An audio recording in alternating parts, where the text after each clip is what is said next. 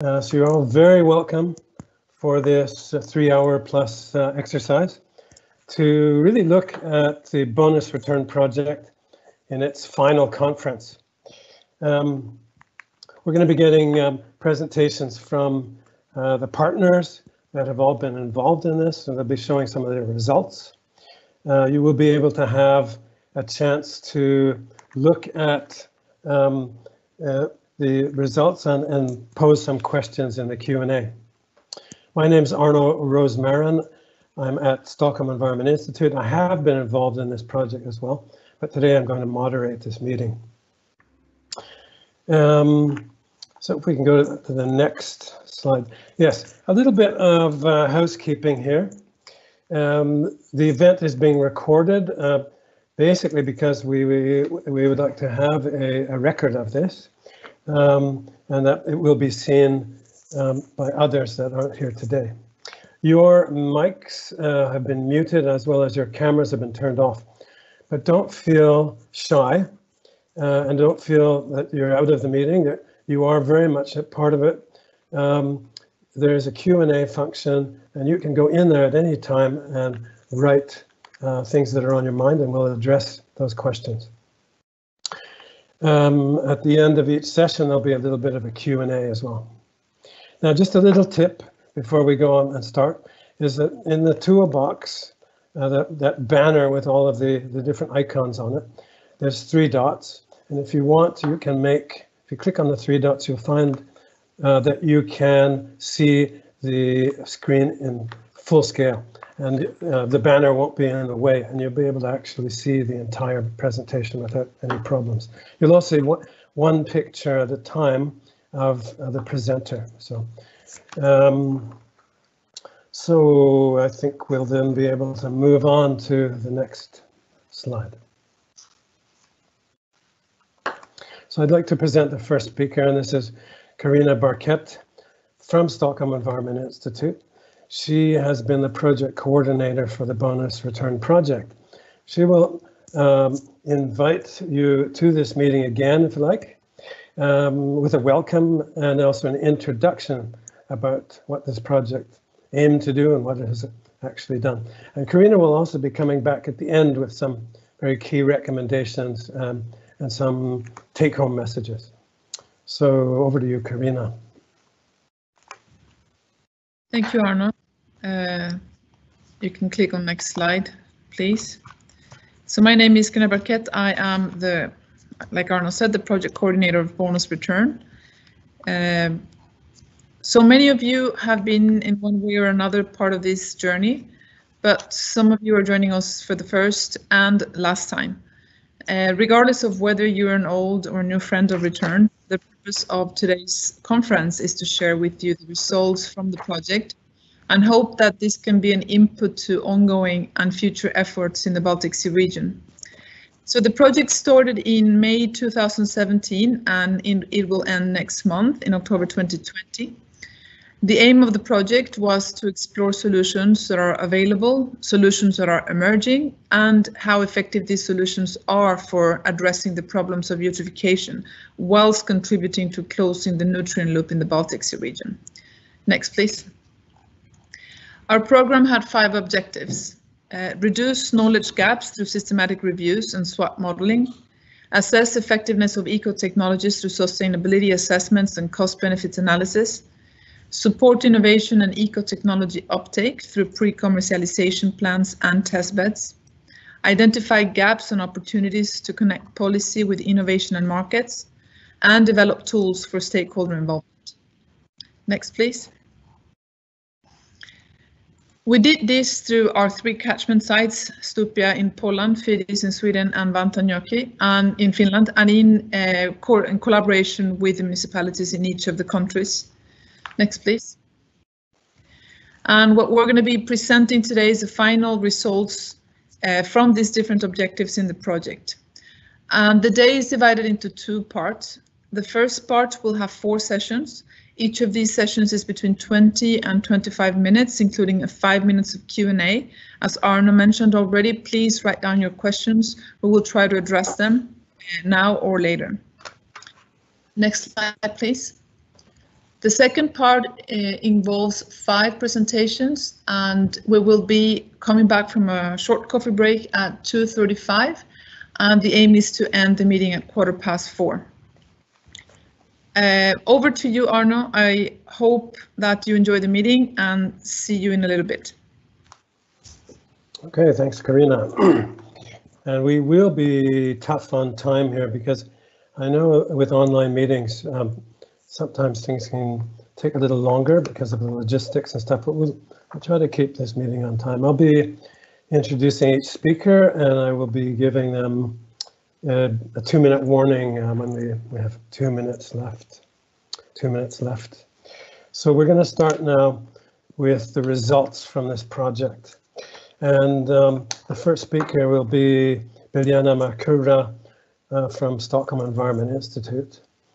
And Biljana has been in charge of evidence-based and knowledge gaps research. She's been looking into what sorts of technologies, ecotechnologies, what sorts of practices there have been for the circulating of nutrients and carbon within the agriculture sector and the wastewater sector, and how these in fact have, what things they have in common. So you have 10 minutes, 20 minutes for this this talk. It's 15 for the talk itself, 5 minutes for the discussion. So please, Biljana. Thank you very much, Arno. Thanks for this introduction. Next slide, please. So, as Arno already suggested, today I will try to summarize the results of work package in bonus return project that tries to address and find, that tries to actually isolate and highlight the knowledge gaps and through systematic evidence synthesis.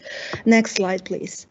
So, systematic evidence synthesis are actually systematic maps and systematic reviews that are very comprehensive methodology for synthesizing and collating evidence in a very transparent, repeatable, in objective manner. Here on the slide you see just actually all the steps that we conducted in order to come up with findings of either systematic maps and systematic reviews. And if you come to the next slide, please, we will see the actually what we call the evidence synthesis pathway. And this is just a little bit of explanation about the methodology of how we come to the findings that will follow immediately after. So first we, with a stakeholder engagement, actually with the continuous discussion with our project consortium, we have identified the knowledge needs in the field of technological solutions, and we have then conducted 2 systematic maps. These systematic maps are actually just used, we use them to actually identify the knowledge gaps and knowledge clusters, and to understand what evidence exists on the subject of ecotechnologies for recovery and reuse of carbon, nitrogen, and phosphorus. After that, we then conducted the 2 systematic reviews that try to answer the question whether specific ecotechnologies are effective or not for reuse and recovery of nitrogen and phosphorus. We hope that these findings can then be fed into decision support tool and inform the policy and practice of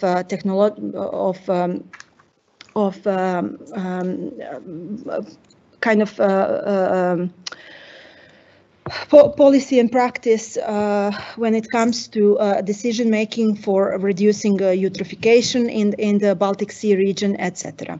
Next slide, please. So first I will try to just quickly summarize what we have done in a systematic map of the evidence of ecotechnologies in agriculture. We have, after a thorough process that is visible on this website, on this slide, we have included over 177 studies in this map. We try to map any kind of technology or practice undertaken for the purpose of recovery and reuse of carbon and nitrogen and phosphorus in agriculture.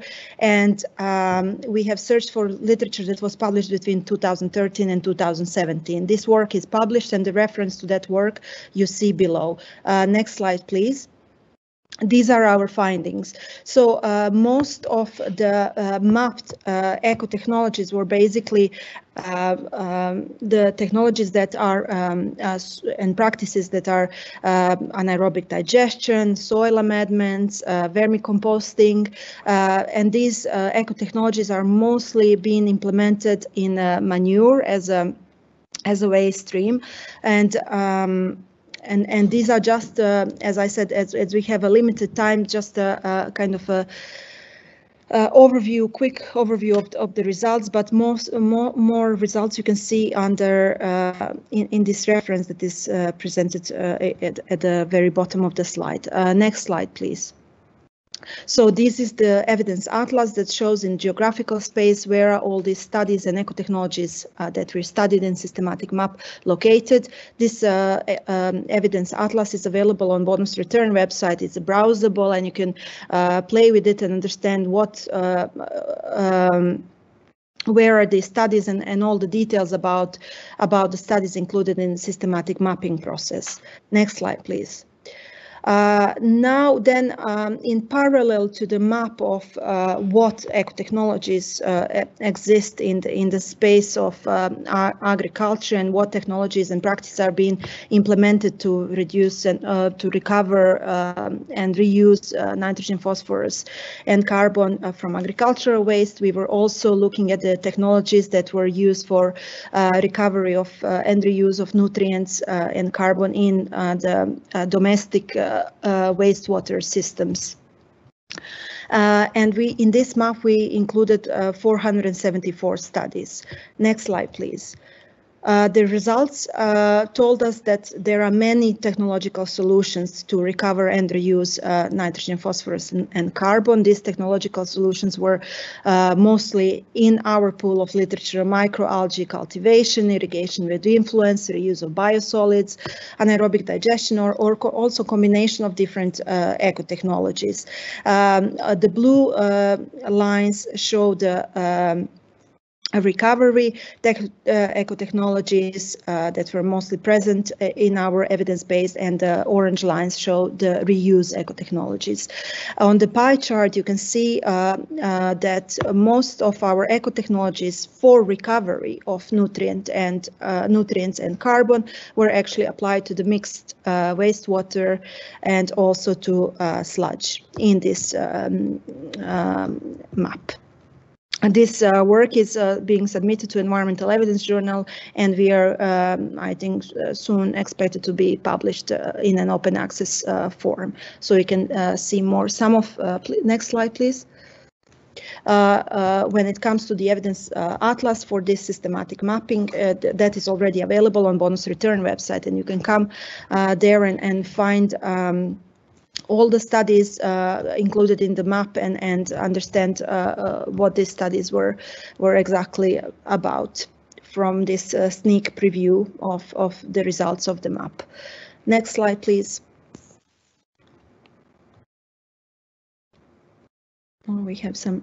Okay, so after this big mapping exercise, we decided to, together with the stakeholders, we decided to actually understand not only what evidence is available when it comes to specific ecotechnology, but whether specific ecotechnologies are being effective or not when it comes to the uptake, recovery potential of N and P compounds. So first, we wanted to know how effective are struvite precipitation and ammonia stripping for recovery of nutrients in the liquid phase of anaerobic digestate. And so we took the subset of the evidence that we mapped in systematic map and proceeded with a systematic review. In this systematic review, we have included about 28 studies after a thorough process of screening and validity assessment of these studies. Next slide, please. And we have come to the conclusions that when actually performed at pH around 9.5 and magnesium to phosphorus ratio of at least 1:1, throughout precipitation seems to be an effective technology for the recovery of phosphorus from the liquid phase of anaerobic digestate. When it comes to understanding of that potential for recovery of nitrogen from ammonia stripping process, we sadly could not have any conclusive answers to this question because the evidence base was very limited to come to a conclusive results. Next slide, please. After that, we wanted to understand whether the product of struvite precipitation, which is struvite, and the product of ammonia stripping, which is ammonium sulfate, are effective as fertilizers. So in the first question, we kind of looked at the recovery bit, and in the second question, we focused on the reuse. So what happened with this leftover of the struvite precipitation process and ammonium sulfate process when it's applied on the fields and used as fertilizer? I have to say that this work is under construction still, but we have some preliminary results. And if you come to the next slide. So preliminary findings suggest that struvite performs as well as mineral fertilizers, both when it comes to the biomass yield and when it comes to the plant uptake of phosphorus. Again, the evidence base was limited for ammonium sulfate, so we cannot say much whether the ammonium sulfate is according to the current evidence and all the literature published after 2013 on this subject. We cannot say whether ammonium sulfate according to the scientific evidence is effective or not. However, as I said, some preliminary results that you can expect maybe during later this year to be available in open access or early next year, hopefully not that long, suggest that struvite performs, as I said, as well as mineral fertilizers. Okay, I think with this, I would like to finish my presentation, and I would like to say just one concluding remark. I have bombarded you with all this technical kind of language and some of the findings, but I would like to say that I guess what this research shows is that technological solutions are available out there, and there are myriads of different technological solutions that can be applied for to different waste streams in order to recover and reuse nitrogen and phosphorus to prevent eutrophication, etc. But I hope that in the rest of this day today and in the rest of the presentation, you will learn a little bit more about political context, about innovation, about how these technologies are actually being implemented, what are the facilitators and barriers to their implementation and innovation in this field. So thank you very much. Arno, over to you. Fantastic. And you're early. You had 15 minutes and you did it in 12. So we don't have any questions yet from our audience outside in the cyber space, but we have actually some questions from within the group, the partners, some of who are actually in the same room with you. So I would like to sort of, I think one of the most interesting things is when you is to explain what is a systematic map, because I think for the people that don't know. I think that's one question, and then related to that is what sort of distortion in the results can one imagine if we just keep to the English language? Thank you very much, Arno. So yes, I tried to very quickly explain what are the systematic maps and systematic reviews at the beginning of this presentation, but I appreciate that that might not be as clear as it should be.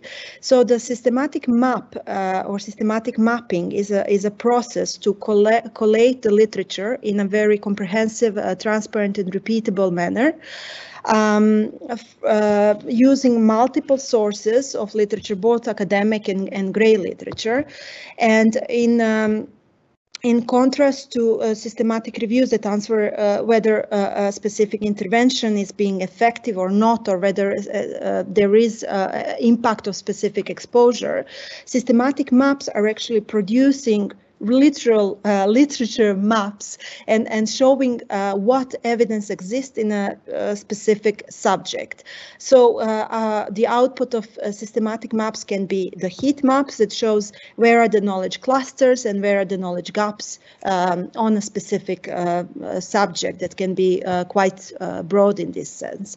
So we could then out of identified knowledge clusters, we could then recommend systematic reviews, or out of knowledge gaps, we could then make recommendations to researchers where to invest their efforts into creating more primary research. So that is a systematic mapping process in brief. But here on the website, there is my here on the on the screen, people can see my my email address. So more than welcome to write if they need more clarity on that and more examples. When it comes to your second question, actually we do strive to, in this both maps, we were looking at studies published in English language, in Polish, Swedish, Polish, Swedish and Finnish languages. And these are the languages that actually also reflect the countries surrounding some of the languages, not all, of course, surrounding the Baltic Sea, and reflect the skill set of the people involved in this research, and there are many researchers involved to produce these findings. So if we keep only to the English language, I think it wouldn't change much the results, to cut it short, simply because there was no many studies, although we searched for them very thoroughly, very comprehensively. There was not so many studies that were in other than English languages. So I don't think that we will have a different much different results. Okay, thanks. Thank you. There is a question from the audience. This question is, what's the potential recovery from wastewater? And I guess they're thinking of nitrogen and phosphorus, but in comparison to mineral fertilizers. And I'm not quite sure what they mean by that, but I guess it means when you get the recovered product, like struvite, for example, how is it when you compare it to like the concentration of NNP or in a mineral fertilizer? So is it a competitive product? Thank you very much for this question, where I can just say what we have found and repeated in our study. Maybe someone else can also add to that. But I can just say that according to our findings, and we have not looked at, for example, economic side of the production of struvite, and so I can just say that struvite is, as I mentioned before, as effective as other mineral fertilizer. And I guess it can be relatively cheaply made through the struvite precipitation process. But maybe I should allow someone else from my colleagues who are currently here to add to that answer. I think we can probably collect a few questions that are, let's say, technical in nature, and we should be able to go back to that, because there's another one, and that is because you were mentioning the ammonium sulfate that is produced when you acidify the ammonia after scrubbing. This is usually in anaerobic digestion. So the question is, shouldn't that ammonium sulfate be like any other ammonium sulfate that you would find in a mineral fertilizer? So why should it be any different? You don't have to answer that if you don't have an immediate answer. Well, I personally, as a let's say, I'm not a chemist, but I have a lot of experience with wastewater. I would expect that ammonium sulfate is ammonium sulfate. Question is whether, in fact, you get the kinds of concentrations and the costs involved to produce those concentrations. I think that's where the bonus return project has been looking at those pros and cons. But I think the question is, and the answer that provided by that person, yes, we're talking about the same compound. Yeah. I agree with you. Yeah, I think we are talking about the same compound here. It's just that this is the ammonia sulfate coming from the recovery and from the waste, actually recovered from the waste sources. Thanks. I think we're just about we're right on time, so I'm going to actually go to the next speaker. And actually, there's two speakers involved, and these are two researchers. That's Erik Scherman from the RISE Research Institutes of Sweden and Søren Marcus Pedersen from the University of Copenhagen. I know Erik has a great background in wastewater, and Søren is an accomplished professor of economics. So the two of them will be looking at the criteria, the multi-criteria. I think that's Erik's job. And then the CBA, the cost-benefit analyses that Marcus was looking at. And you both have each 10 minutes. And then after that, we'll have a 5-minute question period. So please go ahead. Okay, thank you very much, Arno. This is Erik Scherman speaking. I will give the first speech here, and then Søren will come after me. Next slide, please. I'm really involved in this work package where we have developed and carried out multi-criteria analysis of all these three case studies that Karina showed in the introduction. And what we did was that we had a series of 2 participatory workshops within each of these areas. And the first workshop, we worked with defining the scope. What should we look at? The project's limit is wastewater and agriculture waste, but we needed to limit it down a little bit to make it doable, so to say, for each case study. So that was what we discussed with stakeholders the first workshop, and we also discussed about sustainability criteria, and you can see the table down here where we were selected through this process. We also did some literature review in parallel, so we had a discussion, so there were both input from the stakeholders and also some literature input to this. You can see that we used more or less the same criteria for all 3 case studies, but with some variations actually. And the criteria is both ecological, economical, sociocultural, and also technical robustness, so to say. So that was for the first workshop, and in the other one, they had to weigh between the criteria. We were producing a result scoring for different alternatives that I will show soon for each case study. Then the stakeholders had to weigh between them. Next slide, please.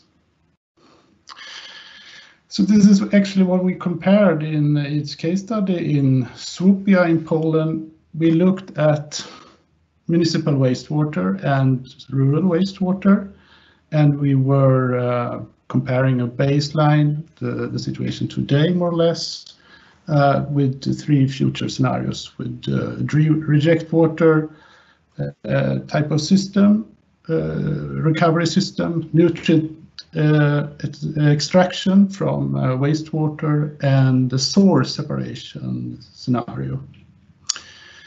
We could also go to Fyris in Uppsala, Sweden, where we also had wastewater as the scope. So we were looking at both urban and rural wastewater. And here we also compared more or less the same alternatives with some variations.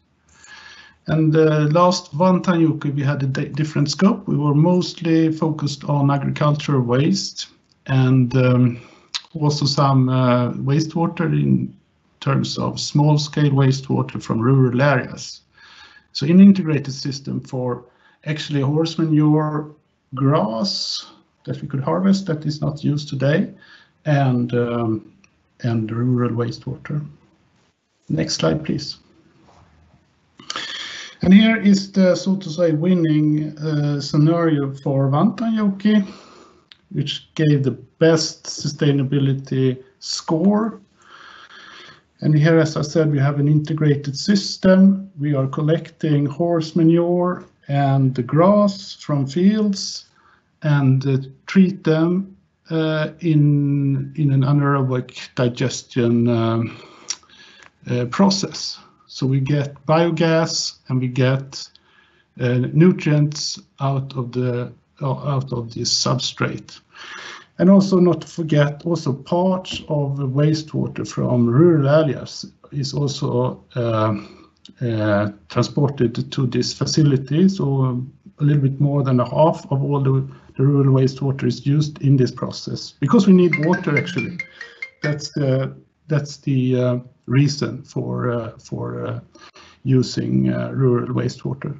But we don't need everything, so we have also a separate system with hygienization and use of the wastewater as a fertilizer in itself. So this was the most favorable alternative for Vantaanjoki. And now we can take next slide, please. In Sopia, where we again looked at wastewater only, no agricultural waste actually. Here, the winning scenario was a nutrient extraction system from use of mixed wastewater using an organic or biological treatment, and the nutrient extraction in terms of struvite and ammonium sulfate, which should be used on agricultural land. And we also had an agriculture use of the sewage sludge, which was composted. Next slide, please. In the third case study in Fyris, we had the winning scenario was a source separation system. It was actually quite similar as the winning one in Sopia with the nutrient extraction from wastewater, but we also included source separation to some degree. I think it's around 20% is that we were assessing that could get this system for a quite short term. So it's mostly most of the Uppsala and other inhabitants, they have the same system as today, but around 20% has this source separation system. So it's an integrated one where we have nutrient extraction both from the source separated substrate, but also from sewage sludge actually. And it's and should be used as fertilizer in agriculture. Yeah, so that's, yeah, please, next slide, please. Here was in parallel with this multi-criteria analysis, we did a cost-benefit analysis, and we used the same scenarios actually, which is very interesting to look at two different methodologies, and we got some results which was differing, and we got more understanding looking at both of these. But I will not say more about this because this is what Søren will talk about in a few minutes. So let's take the next slide, please. Our findings, lessons learned here is that actually soft aspects like sociocultural aspects, economical aspects, maybe not a soft one, but these are very important, and have a big influence on the results. We saw also that interventions, if you look at a very big scope with a lot of criteria, you can get the results that actually the existing system could be better than one that seems very good at the beginning. That we have some examples on this. Most of the future system that we have looked at is actually more preferable than the existing one. Non-technical aspects again can play a decisive role in sustainability or innovations. Wastewater management typically it's quite costly to change wastewater systems. So that's the problem with it. You could say the infrastructure is quite expensive. So it's easier with solid waste systems, because we actually got a profitable system from this anaerobic digestion in Baltic, which is very interesting. It seems profitable. Just looking at a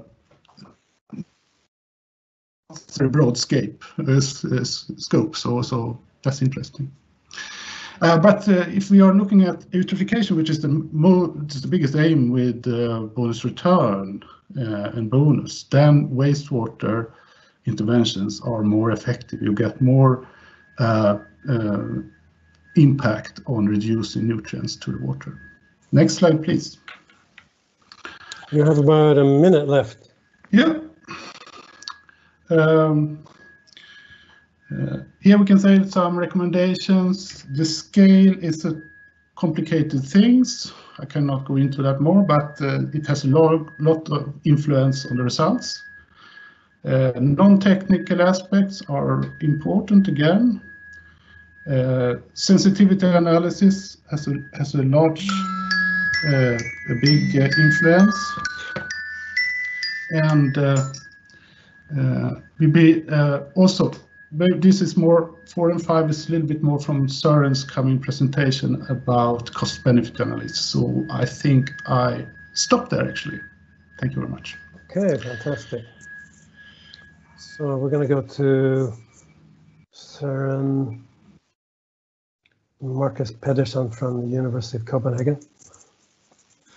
Okay, then I think I would like to go back to this slide with the cost-benefit analysis, which is like 2 slides back. Yes, this one. Thank you.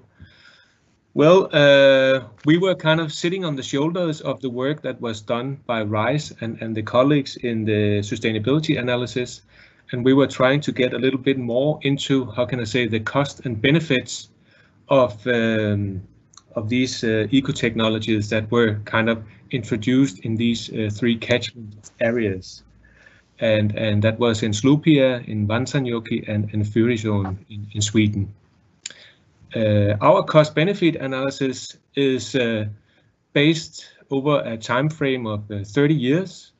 We calculate the net present value into the year 2020, which is this year.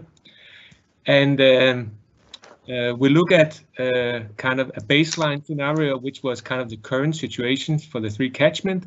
And then we say, okay, if you introduce these different ecotechnologies in these different catchments, what will then happen with the cost and benefits associated with these different kind of technologies?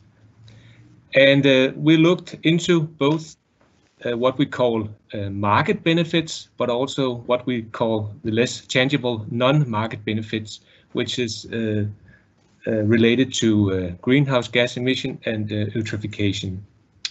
And we used the study was based on benefit transfer in the sense that we used benefit values from different or from other studies or related studies that could be used for this type of analysis here. The final outcome from this cost-benefit analysis was that several of these ecotechnologies was not, when we looked at them isolated as here, how can I say, economic viable.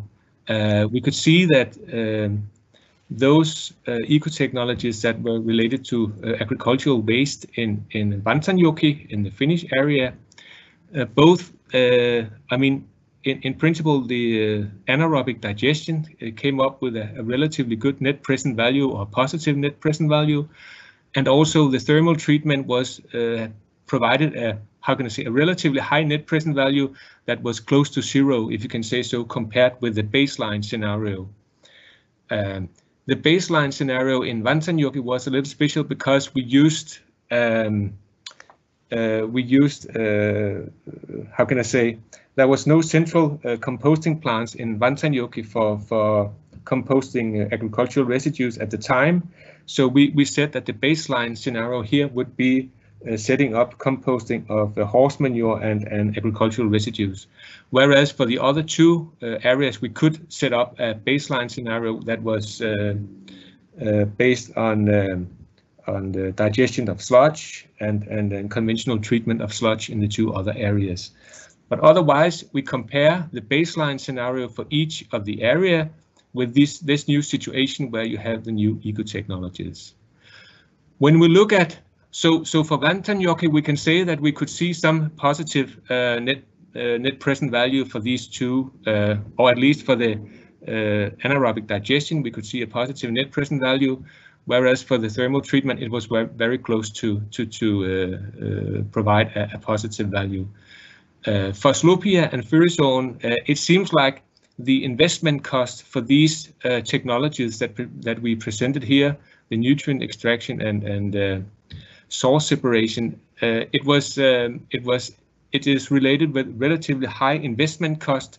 So even though that these technologies provide relatively high benefits in terms of reduced eutrophication, these non-market benefits was not high enough to cover the initial investment cost from these technologies. And then you can also say that for Vantaanjoki, there were relatively high, how can I say, market benefits related to recovering the agricultural waste for these technologies. We also did a small sensitivity analysis on these technologies, and you can see here that, for instance, in Fyrisåen, you have to increase the value of eutrophication or the price non-market value of eutrophication with 3.7 times in order to provide a net present value that goes into break even or zero. And similar with reject water scenario in Slopia, you also have to increase the price with 1.2 to reach a net present value that goes into zero. And so on, we have also done other sensitivity analysis on some of these technologies. But it has been a relatively, how can I say, comprehensive study where we have included a lot of variables, and there is also obviously a lot of, how can I say, reservations and so on in regard to such study, because we couldn't get into any corner, if you can say so, of the benefits that are associated with these technologies. For instance, you could also say that it could be reasonable to say what is the extra benefit that you can gain from reduced pollution from overflow of water in the sewage system.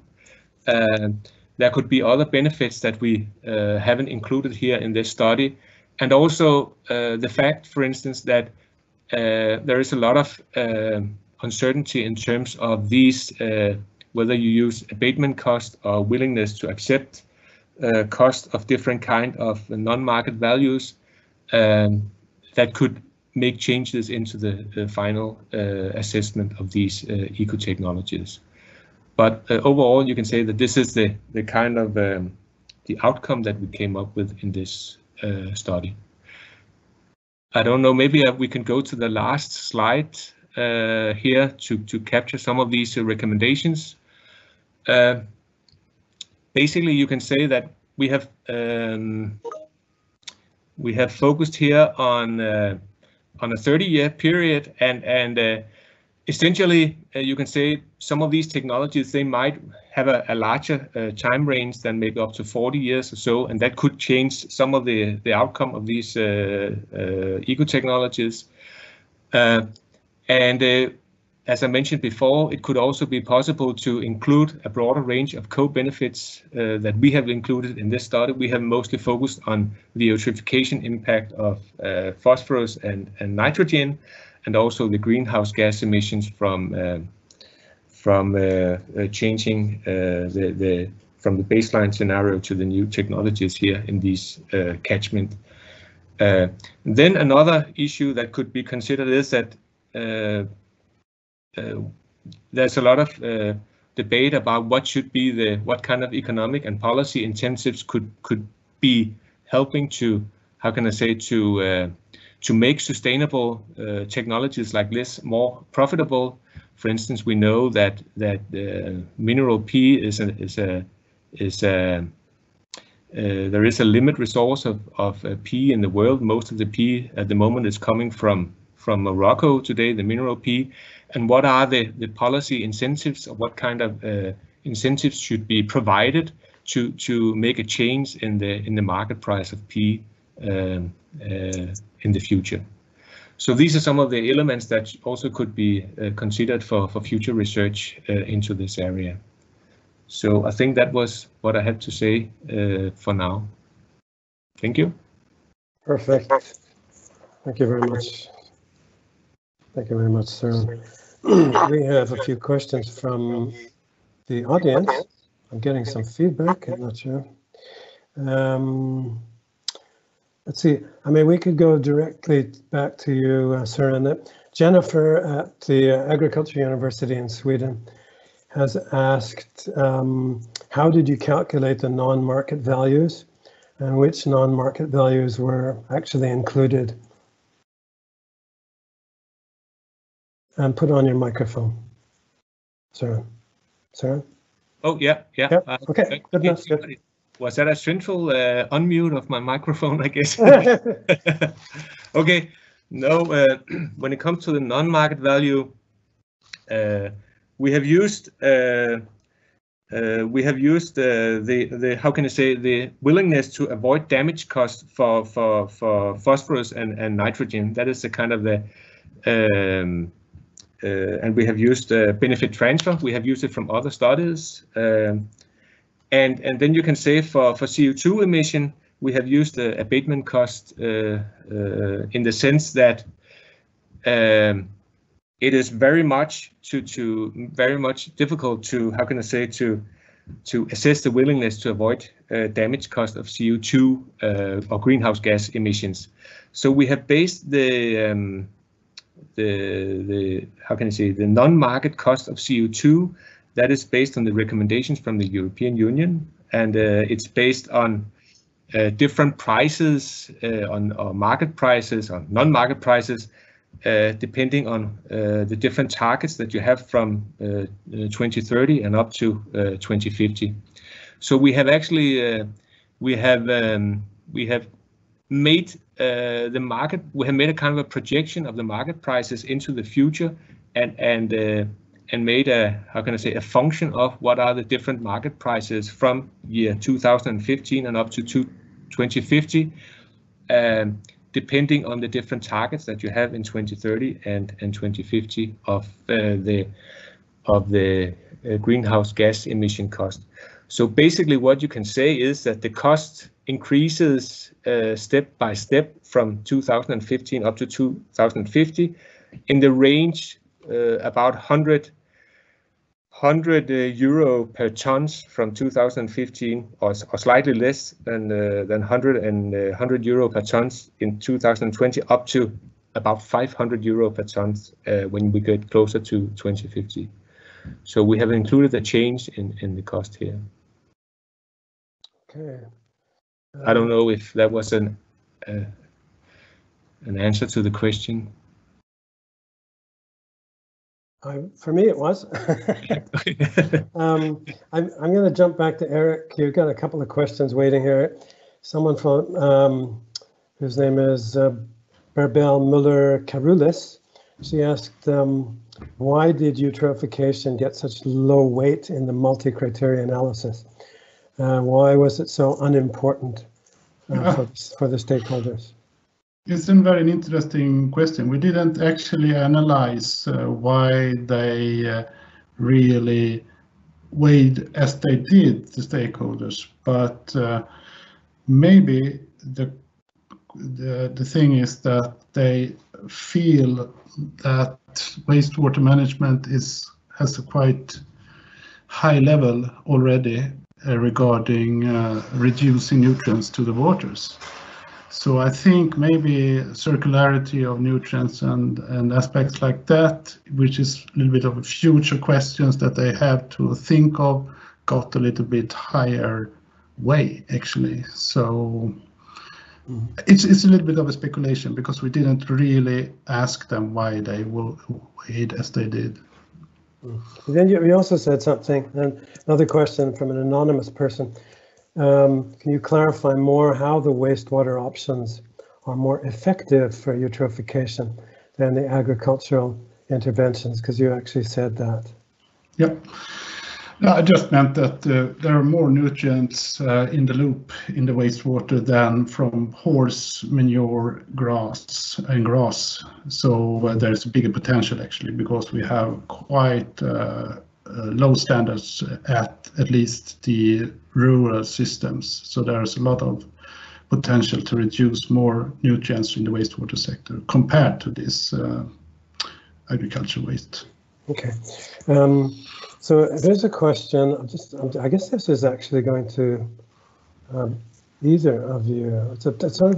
This is from Elizabeth Karnstrom at RISE, and she writes that she's surprised that the source separation comes out so badly, because in a study in Stockholm, the source separation alternative compared to today's system, plus the membrane filtration, which we see at the Hammarby Sjöstad, that came out as more beneficial, mainly because of its decreased release of pathogens and medical residues to water and due to the possibility to recover heat. So, I mean, these are the questions, and I think maybe Søren can look at this, because it's sort of other factors that could be brought into whether things actually are cost beneficial. The question is the source separation, at least on paper, did better on eutrophication, but it wasn't the largest factor. It was only the 5th in the order of magnitude. There's a study on that. So I don't know if you understand that question. It's whether source separation, why it came out so badly. Well, I think, overall, I think the reason here is that the investment costs are relatively high for this, for implementing the source separation in terms of treatment plants, incineration plants. There are costs associated with ammonia stripping, pumps in the sewers, and the sewer system as such. So there are also, obviously there are both market and non-market benefits associated with this technology, but so far it's, the most simple answer to that is that the costs, to our knowledge, for the investments here are too high. So to cover the benefits associated with the technology. Okay, I'm sure that question might come back to us a little bit later. It's obviously a very interesting one. Thank you, Elizabeth, for that one. So it is time to go to the next paper. And so if we get to the next paper, it's going to be given by 2 people. So if we could go to the next slide, that would be great. So we're looking at the modeling and efficiency of the ecotechnologies in the 3 river basins in Finland, Poland, and in Sweden. So to give this paper, and we have 2 of the experts here who have been working with the modeling on these rivers. And the first one is Jari Koski-Aho from the Finnish Environment Institute. Sometimes that's called Psyche, for those of you that know that. And the second paper after Jari's is by Thomas Krusko. He's at the Warsaw University of Life Sciences. So let's move. You each have 10 minutes, and then there'll be a 5-minute discussion. So I'll start with you, Jari, please. Okay, good afternoon, everybody. You can go to the next slide. And here we can see the case study catchments that we had in this project. Fyrisån River in Sweden, Vantaanjoki River in Finland, and Slupia in Poland. Next, please. And what we used here as a model, we used SWAT, Soil and Water Assessment Tool, that is developed in Texas, USA. And we deployed it here in our catchments. And as inputs, SWAT uses topography, that's digital elevation model, soil type data, land use data, and weather data. And in this simplified picture, you can see that the SWAT then calculates the catchment processes, then channel processes, and then it gives results. We were interested in it gives several results, but we were interested in nutrient loading from these case study catchments. And the results are given in 1 day, 1 month, or 1 year time scale. And we can also add point sources and agricultural management practices, which were, of course, important for us because we tried to simulate those ecotechnologies that were presented by Erik and Søren there. In this sense, SWAT is very versatile and useful. And we made 2 papers out of these modeling exercises here. First was this that was published by me and my co-authors in ecohydrology and hydrobiology. That was about those 3 ecotechnologies in more detail. How would they reduce nutrient loading to get Baltic? And the other one was more, let's say, wide scope paper about those river basin management plans of water framework directive, and they were more like upscaled in nationwide perspective. That paper will be, it's already accepted in Ambio. Next, please. The results were in Vantaanjoki we tried this agricultural ecotechnology, which was this anaerobic digestion in a centralized plant with those organic side stream from agriculture and also from scattered settlements. And we found out that these amendments of organic carbon that is produced in addition, of course, to energy that this anaerobic digestion produces, it produces a lot of organic carbon, and we amended that to agricultural soils in Vantaanjoki catchment. And what it does to improve or decrease the nutrient loading is that if you increase organic carbon into agricultural soil, you will improve soil structure, soil water holding capacity, and so on. And we changed those parameters in this SWAT model to see the effect.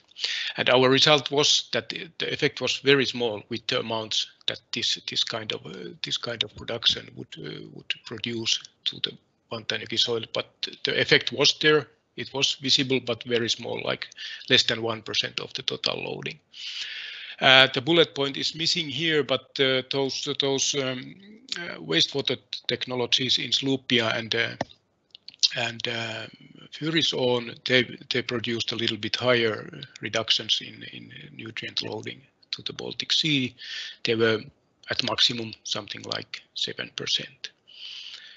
And when we compared these ecotechnologies with traditional agri-environmental pest management practices, we saw that these practices, when they are used in combinations, they are more effective than these ecotechnologies alone. And then I think that Thomas can continue from here with those right side bullet points. Thank you, Jari. Thank you, Arno. As you see, we are trying to be really interactive in this story. So I would like also to stress that we were very strict in modeling in the very same way 3 catchments, and that was appreciated by reviewers that we did really the study which allows for comparison on both sides of Baltic, the result, because we were close with our methods and resolution of the models. In this second, more catchment-oriented modeling, we were also trying to see the pressures in the next 15 years, so just not to touch the climate change, assuming that we are in the same corridor of climate change as last 10-15 years. And we were looking for the changing in population, in agricultural practices, in the yields, etc. And the finding was from this prior modeling study that we don't see the major changes in the pressures, and also no significant decrease in the nutrient loads which can be expected. Yeah, so that nothing spectacular in the terms of going down with the loads we cannot expect if no action is assumed. So then we put on top of that the Plant Water Framework Directive measures to the catchments. There is significant difference in approach that in Finland and Sweden, agriculture is a major player in those measures. In Poland, mostly that's wastewater treatment, as we are still in this big program of investment in the sewage treatment plants. And then we do see the decrease of phosphorus and connected to those measures, because that was the second scenario.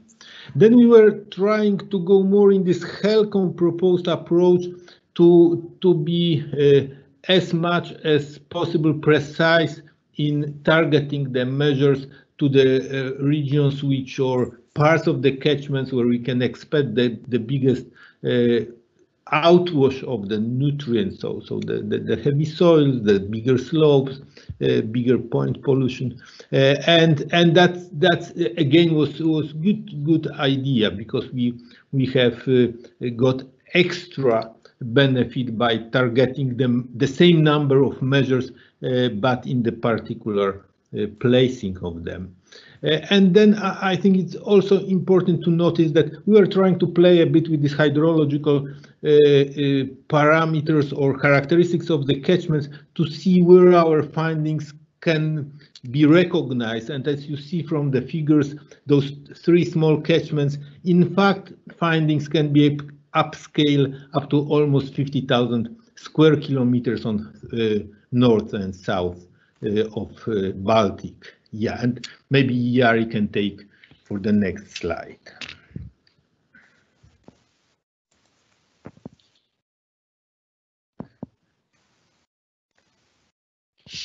Yeah, some lessons learned. We can see that the factors behind these historical changes in nutrient loading, they are very slow and long-term processes, and instead of quick and dramatic reductions, we can expect long-term slow trends towards the better. Although the soil amendments did not show very high reductions of nutrient loading, they were positive, and you have to be patient here. Just like in it's very common in water protection. They are very slow trends that you can expect. And there's no one single measure. You have to use very many well-tried measures, both these traditional pest management practices and also these carbon and nutrient recycling ecotechnologies. And what was important finding in both those papers that we published now, important lessons was that you have to use all these measures targeted manner, not everywhere, but where they really make an impact. Targeting is key here. And I think that Thomas also will have something to say about these gaps and lessons learned.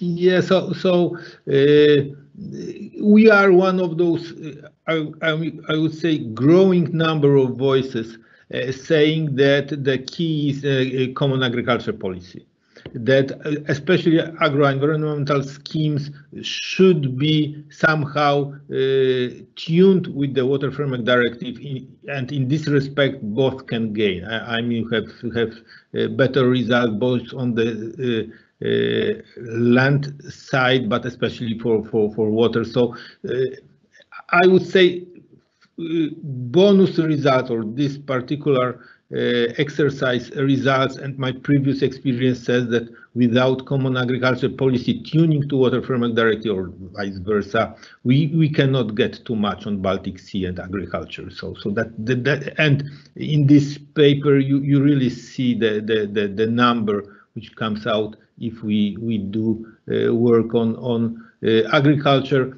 Also Polish case, where not too much of agriculture measures are applied, shows how big gap is then if we play only with traditional water measures like sewage water treatment plants.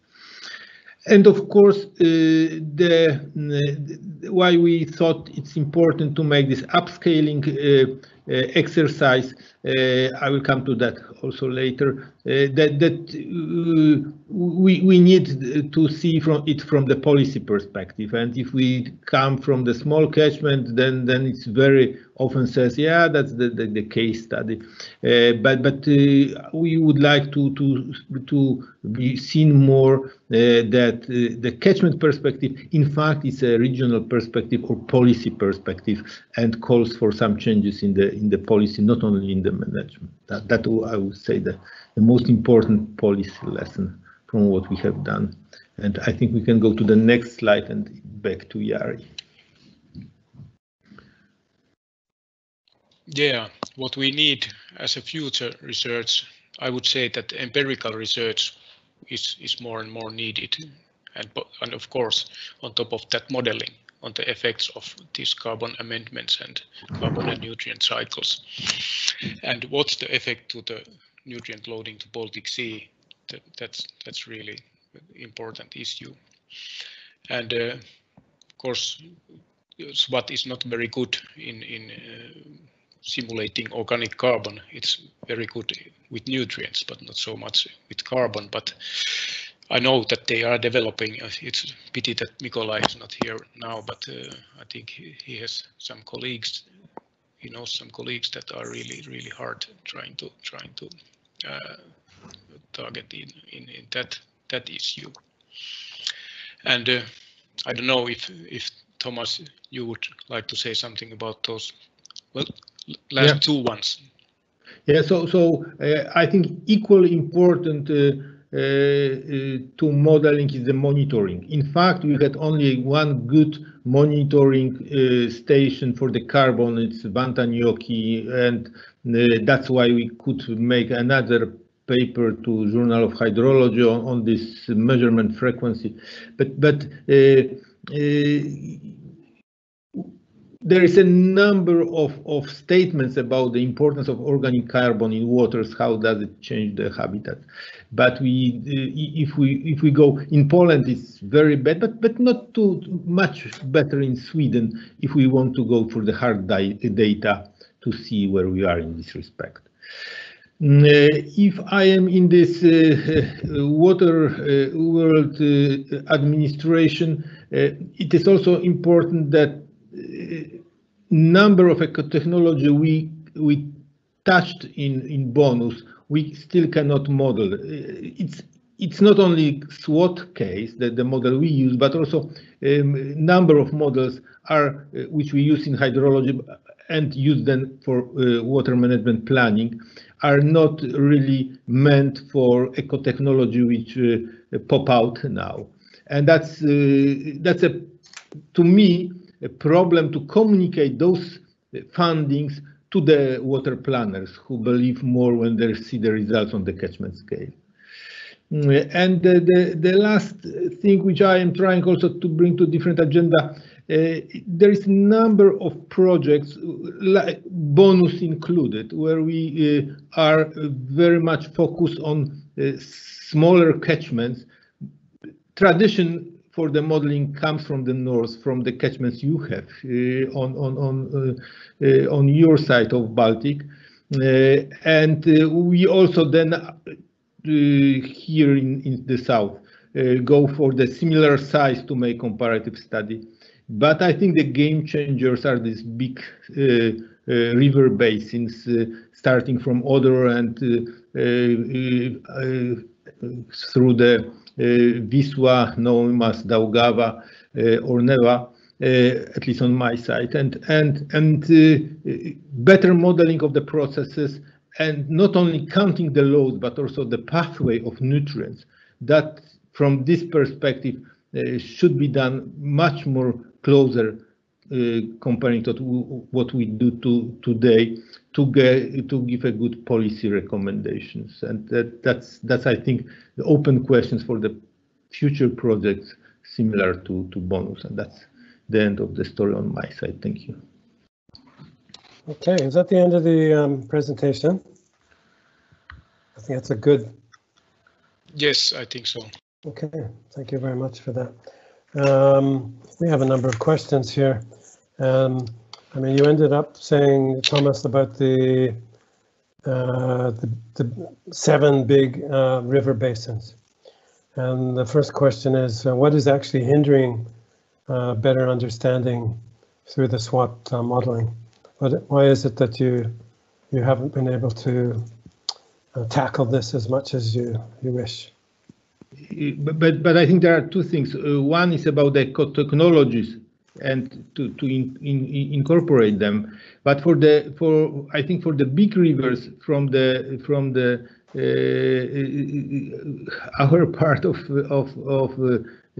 catchment is very much the data. Yeah? So SWOT is capable, and we do quite a bit of modeling, for example, of Odra and Wisła in my group, but still on the quantity. And for the quality, the data is the problem.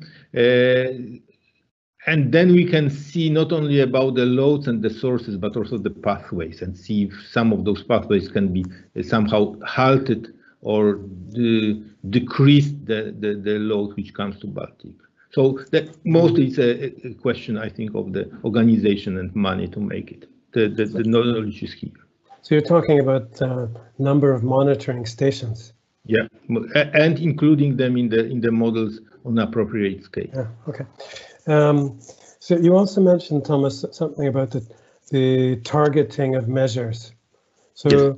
The question is, what does that actually mean, and whether we actually have the data to do that, or if the data is not there, what sort of data would be needed?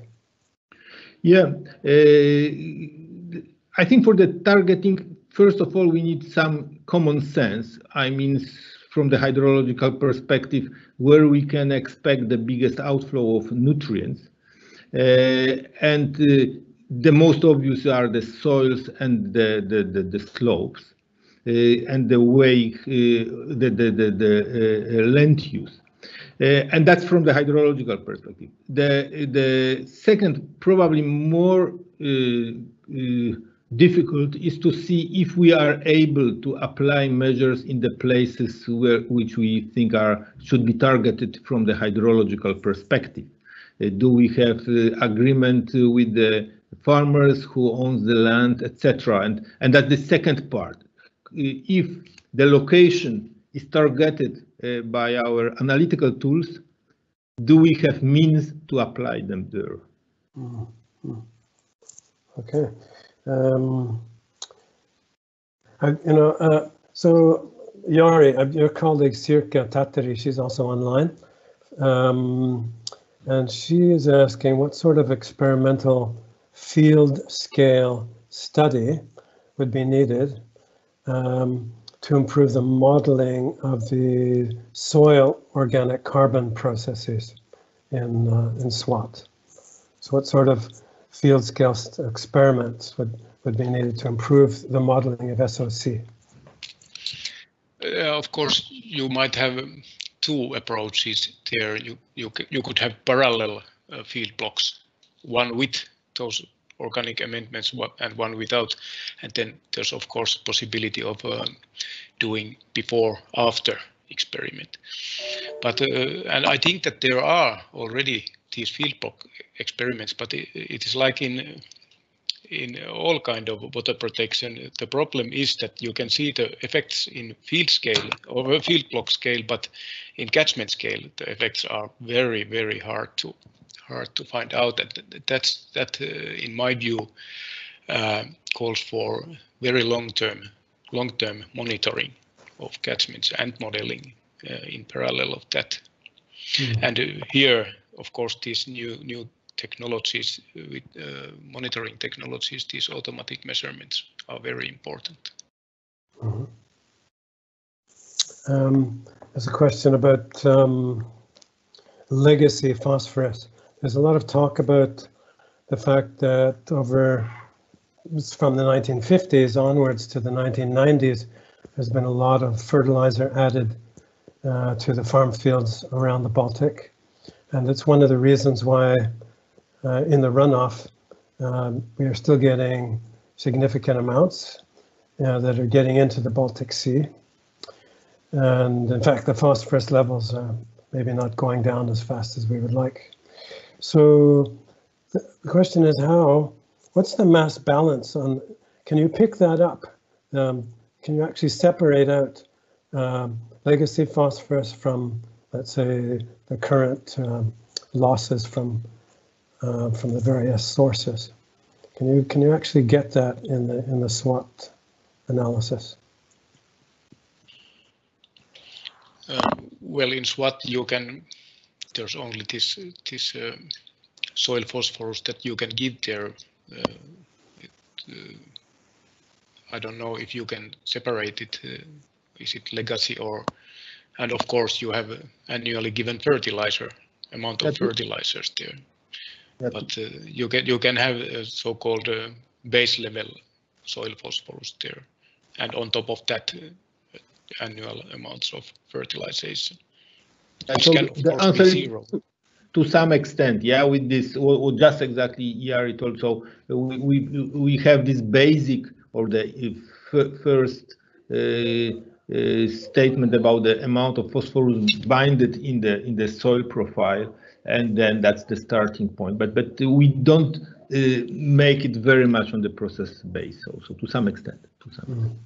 But you are absolutely right, and this legacy, especially on heavy soils on north of Baltic, was coming out few times in our research as a very important problem to see and to recognize. It is going down, but really slowly. And we have about 2 minutes left. This whole question then of applying the Water Framework Directive to the models. I mean, that's easier said than done, but how is that actually done technically when you're doing the calculations? Do you put cutoff points that are like thresholds? Is that how do you actually do it in SWOT? So in our case, we were doing first quite extensive research of the particular catchments, what in the river basin management plans on the coming 6 years it's planned to be applied. Yeah? Some of those measures are located in particular places. Some of them we have to assume where they might pop out. And the discrepancy is, can we model all what is planned in the form of the SWOT, how many tricks we have to do, or how many of them are missing? But at least in our approach, the key was river basin management plans and the way how measures which should affect nutrients are planned. So not all range of measures in water framework directive. So in this respect, you are right.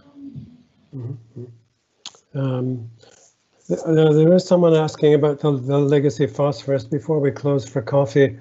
What about legacy P in the sediment in streams as well as lakes? Is that something you have data on? I think that SWAT only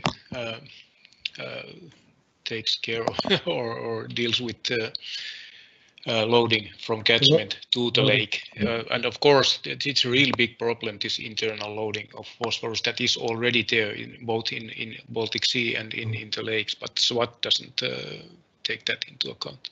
But you will, I mean, being a limnologist, I can say that when the lakes start turning over in the wintertime, that's when you start getting sediment coming through. So you should be able to get that in the suspended material. Yeah.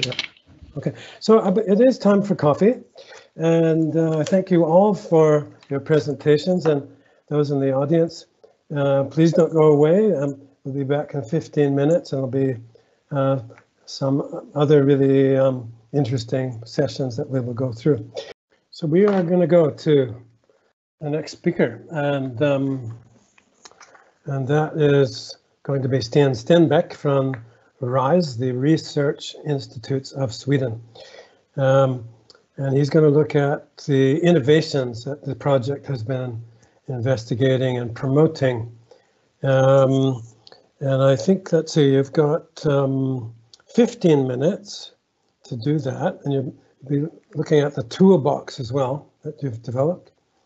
And then there'll be some videos from the companies that have been doing these innovative little projects. So that will be a 10-minute part of the thing with the innovators. So go ahead, Sten. All right. Hello, everybody. Nice to meet you all. It's very interesting to hear all these things. So I'm based at the Research Institute of Sweden in Stockholm, and I've been the project manager for the work package. I'm a work package leader for number 5 here. Next, please. Next slide. The objectives of the work package 5 was to select a number of promising existing or emerging ecotechnologies in need of test beds or living labs, facilitate pre-commercialization of selected ecotechnologies in 3 pilot sites, identify and set up test beds and living labs for those 3 selected ecotechnologies. So we did that these years, and the approach was used to achieve. The approach we used for these objectives was to develop a toolbox for decision makers interested in pulling new innovative and circular ecotechnologies to the market as a way of solving the challenges of tomorrow with new promising technologies of tomorrow coming up. So please take next one. The final toolbox had about 15 tools, but I will now only go through the main tools used within the work package 5, which included to organize an innovation competition, select 3 winners to get further pre-commercial support in their development towards market introduction, by using, for instance, relevant test beds or other support. So the approach we would like to show you can be summarized in 4 main challenges for decision makers. And these 4 main ones we have put up in this slide. Starting from the balloon on top, where it says, how do we assist in pulling not yet ready ecotechnologies to the market? Well, this can be answered through using 3 tools. The first one is to form a partnership for applying for a public and private research and innovation grants, which actually Bundesreturn as in total is an example of, where they have found a grant to develop this project. The second one is to set up an innovation procurement process according to the special rules and regulations for products and services not yet ready on the market, but needs some last validation and pre-commercial support. For instance, needing a first client or something like that. So that is procurement approaches to support innovation, to develop a budget for it. A third option could be to organize an innovation competition, which we then did within the bonus return project. You could consider this to be a light version of an innovation procurement. But in an innovation competition, you can set your own rules, while a public innovation procurement has some set rules and regulations from public laws and regulation. And these would actually require some capacity building and training. So we set up an innovation competition as a way of creating a room for new promising technologies. In the next balloon to the right, we can read another challenge for a decision maker. Which eco-technology is the most sustainable? This is, of course, quite a complicated question, and we would recommend using the bonus return experiences from using sustainability analysis tools and so forth. I won't go more into detail in that, as there are other experts in the room here. But in the lowest balloon, we find the challenge which was part of the award to the winners of the innovation competition organized within this work package. How do we increase the readiness level of innovative eco-technologies, which means how do we assist in testing and validation of the eco-technology through independent test beds, for instance? Succeeded validation for an innovation together with a typical client is crucial for further scale up and sales of the product. The last balloon to the left asks for the framework for how readiness levels are defined and illustrated, which has been developed actually through the bonus return work package 5. And that is what we call the innovation development cycle. So please, next. The innovation development cycle is an illustration on how innovation develops from the basic ideas and principles via, for instance, prototypes, testing of these, development by first innovators, but then perhaps in cooperation with a client, and all the way up to a market introduction and hopefully a market success. The basis of the different readiness levels comes from the framework of TRL, Technology Readiness Levels, which is used within, for instance, American NASA program and European Horizon program. This is a scale going from readiness level 1, which means you have a basic idea of your product and you think of what you want to achieve, to the readiness level 9, where the product is purchased, installed and used successfully by several clients. Within the bonus return project, the TRL ladder has become an RL cycle, a readiness-like cycle. We have taken away the technology notion just because we think that it's much more important with business models and communication skills and instead of technology. So readiness level is the notion used here. And also we have put it into a cycle instead of just put it into a linear ladder. The readiness level 1 to 9 has been clustered into 4 main phases of the development, where phase 1 is when the first idea, principles and concepts are developed, while phase 2 is leading into testing of the prototypes, leading into phase 3, where the prototype is tested together with clients in relevant environments. This then should lead into the last readiness level 8 and 9, which is the phase 4 of market introduction and even market success. You can't reach phase 4 without a market success, so it must be valid and working. Next, please.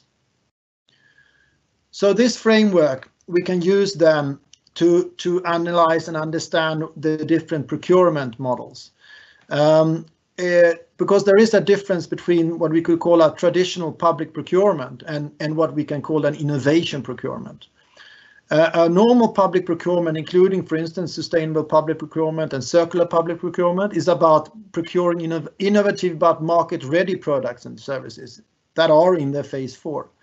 While an innovation procurement is about supporting not yet market-ready products and services to be either a PPI process, a public procurement of innovation, where the product is validated by a so-called first client, or by a PCP process, pre-commercial public procurement, where a couple of products are selected to get research and development support by the procurer.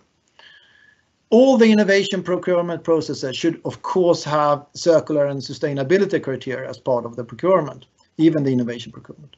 So in the bonus return project, these differences were cleared out, but we never did a full innovation procurement, but we did an innovation competition, which can be seen as a light version. An innovation procurement, a full one, could actually, though, be a very good further development of the bonus return project for municipalities and decision makers in the Baltic region. So that is a recommendation to go further on and do a full scale. Next, please, a full-scale innovation program. I also wanted to say that what is this about? Well, there is a need for a first client. Both innovation process is based on the crucial step of a product to get a first client and their first product being purchased. This is to build a reference for the continuation. This often means as a stalemate case for all for the development process, as no client wanted to be the first. And the innovation procurement process forms a risk-sharing process beneficial for both the buyers and the sellers. So that is, so you can see in the figure the innovator over the time by the blue boxes. You can see them reaching to get the first product sold and then scale up on sales. They go from readiness level 3, 5 going up, and then they really want to get the first product on sale. And then from the other side, you see the gray boxes coming down, which is the procurer that wants to find new innovative products. And then you do an innovation procurement and thereby having a risk sharing of the work. Next, please. So, as we mentioned before, an innovation competition could be considered a light version of an innovation procurement, and actually a good step for a group of buyers wanting to pull promising coming innovations to challenges that can be solved by solutions that are not on the market yet but are promising.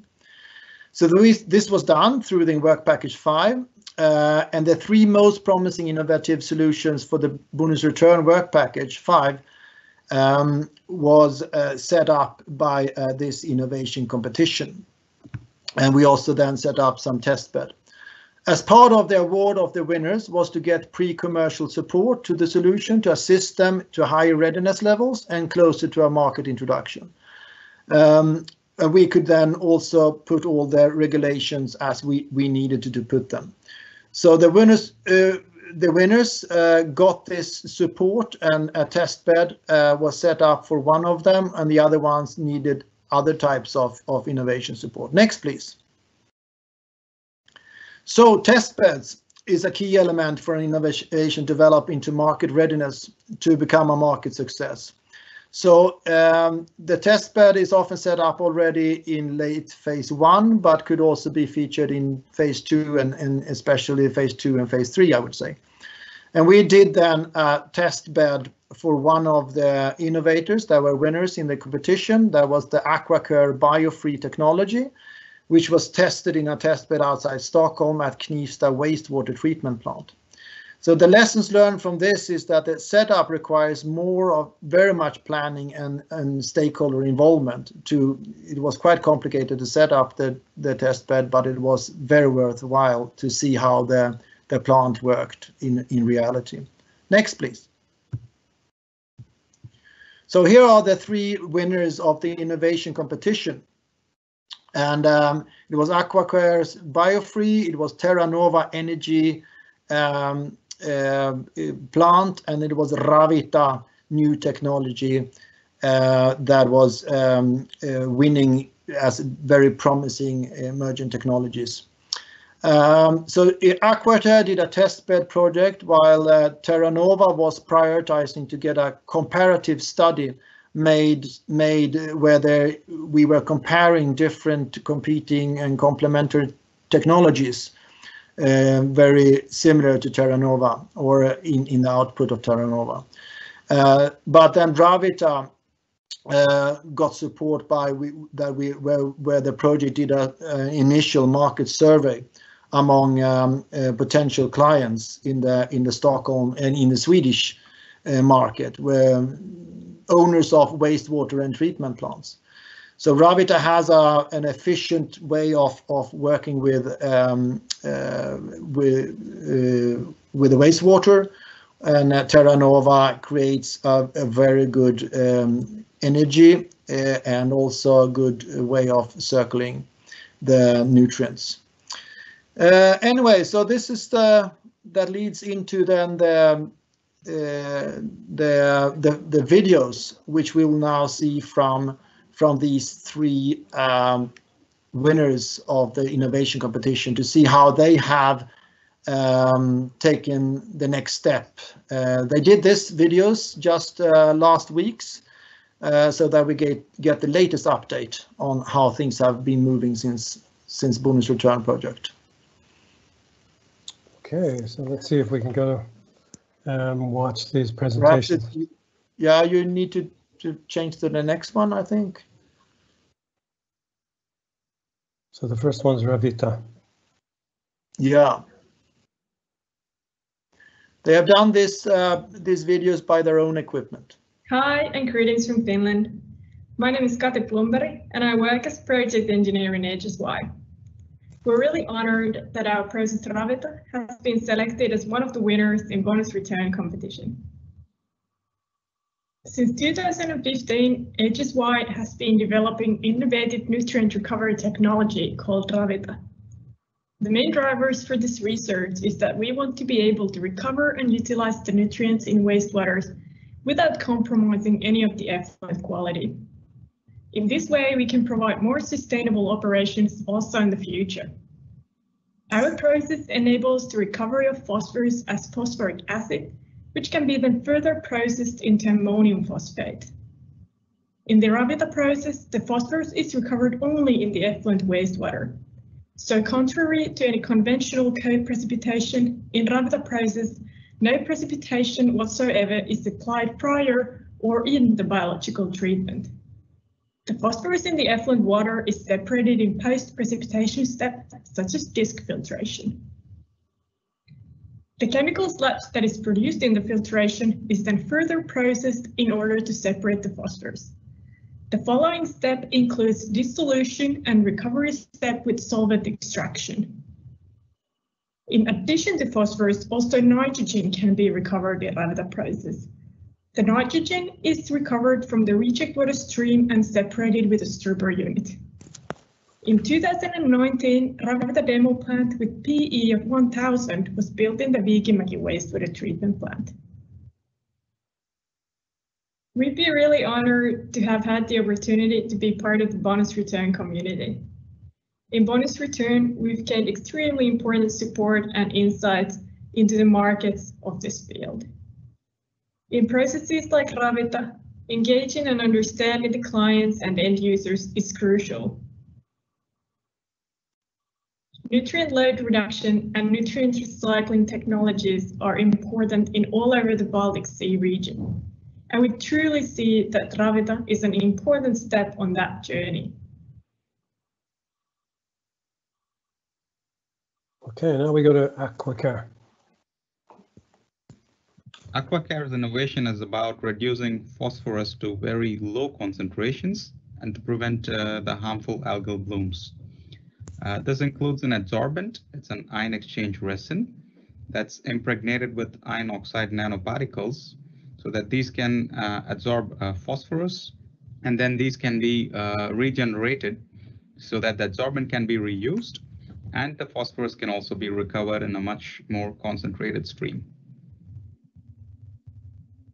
Participating in the bonus return has been very helpful in the sense that we could connect with different people who are in similar phases of their innovation.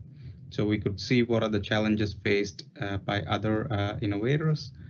And at the same time, through this event, we could also connect with the research institute in Sweden, which helped us pilot our technology in one of the sites where we could treat wastewater effluent as well as surface water and test how good our technology is in realistic conditions. In terms of opportunities, there are a lot of point sources of phosphorus that are discharged into the Baltic Sea. So this would be a great spot and a great opportunity for the Aquacare's biofree technology to be applied, like at wastewater plants effluents, and then we stop it at the target, so we prevent the formation of the harmful algal blooms in the first place. So this is an opportunity that Aquacare can use. In terms of challenges, there are two types of challenges. One is the technical challenge, which is in terms of technology, how we are going to handle the water at the Baltic Sea. It depends on the constitution and the composition, like how much particulate phosphorus is there, how much dissolved phosphorus is there. So there are still some key aspects that need monitoring, and based on that we can further fine-tune our technology there. Also includes studying more into the regeneration and reuse of the adsorbents and recovering the phosphorus. But for these technical challenges to happen, we need to have a bigger drive, and this is the bigger challenge, the challenge that's related to making business. And this is in terms of legislations and policies that make it a mandate to, showcase why we need to go so low on the phosphorus levels. I think this legislative challenge is a bigger challenge. Like, we still need a good market to be there so that we can keep working and we can keep improving on our innovation, and in the end, look at the bigger goal of stopping the pollution at the Baltic Sea and also trying to recover the nutrients. Okay, I think Aquacare is done. Now we go to Terra Nova. Except I don't hear the audio.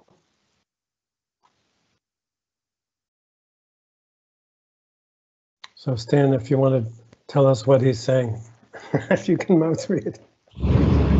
Oh wait.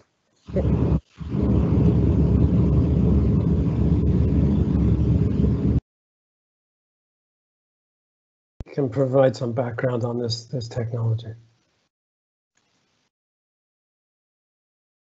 So I think we've lost the turn over there. Unless someone else wants to add. Like Stan, you could just give us a 2-minute summary of it. Well, I'm not really. It was sent very. That video was actually sent very late, so I haven't watched it so many times. Okay. I think, but is it possible to get it to start over again, or is it done? Ian, do you have a, or should we take questions? Yeah.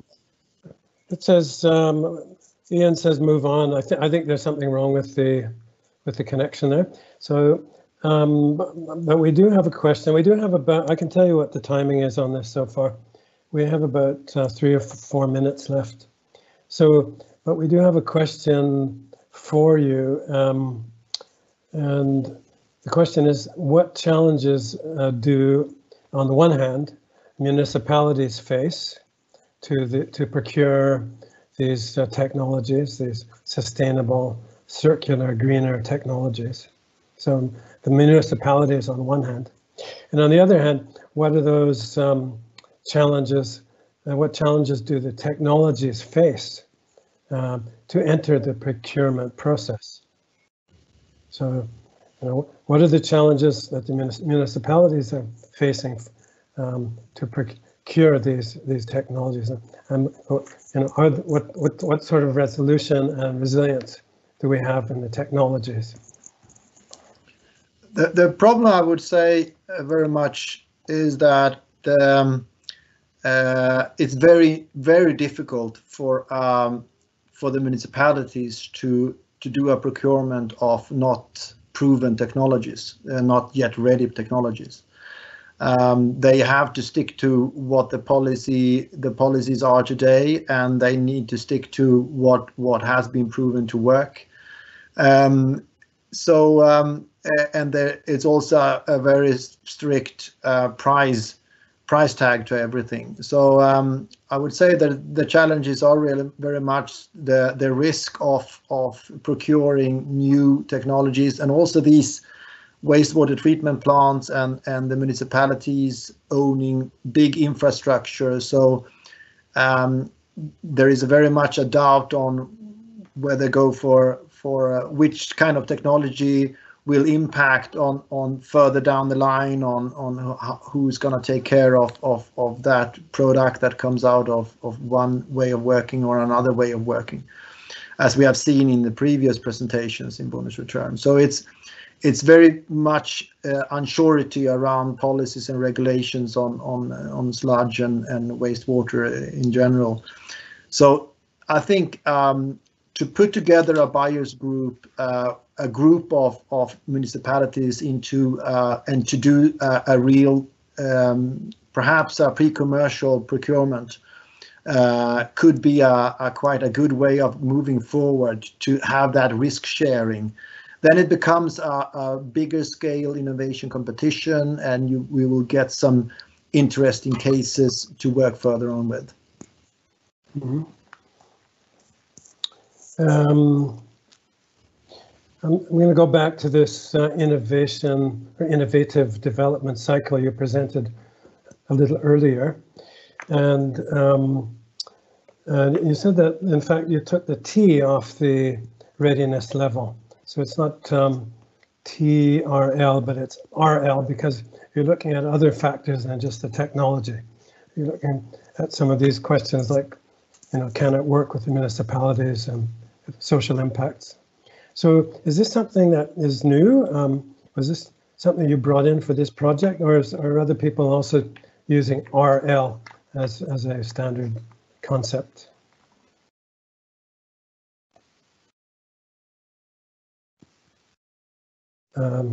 Sorry, mic is off, so you're going to have to start over. Stan. Yeah, all right. So, well, it's actually a development throughout this project and some parallel projects where the discussion around technology, the T became a little bit, took too much attention from the discussion, because everything is about readiness to the market, and so therefore we have actually developed the T.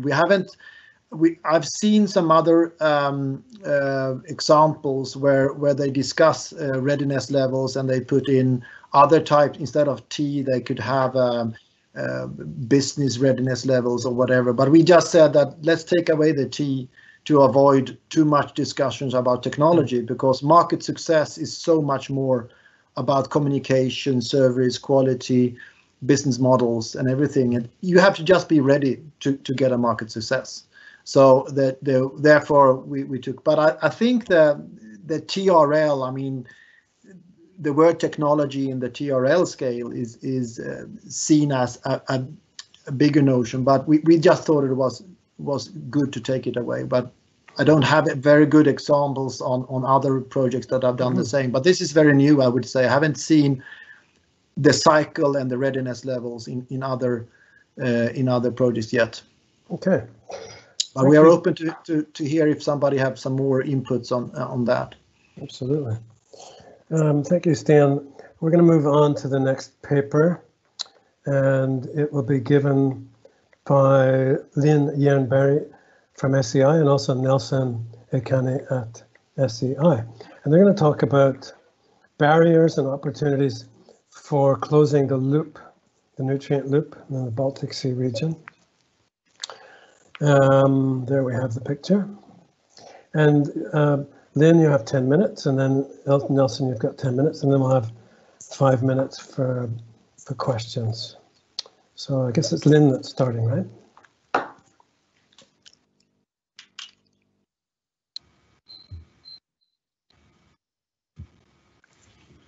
All right, so this is Lynn Jernberg speaking from Stockholm Environment Institute, and I'm going to share some findings from a paper that I have co-authored together with Karina Barquette, Arno Rosmarin, and Biljana Makura. And the central question for us in this paper has been what is needed to accelerate the transition towards a circular phosphorus economy in the Baltic Sea region. And we have looked here at both barriers and opportunities within the wastewater sector and the agriculture sector. Next slide, please. Just to say something very brief about methods, we have combined a literature review here, a so-called rapid review approach, with key informant interviews, and for our analysis we used a framework synthesis approach. And I'm not going to go into details about the analytical framework that you can see here in the picture as the dark blue headings, but I'd rather focus on the results here. And this is a little bit of a complex figure perhaps, but I'll try to walk you through it step by step. So everything that you see having a minus sign here is barriers that we have found across the system. Everything with a plus sign is referring to an opportunity. And so if we're starting from the top with the articulation dimension, this is referring to a system's capacity to anticipate user needs and act upon them.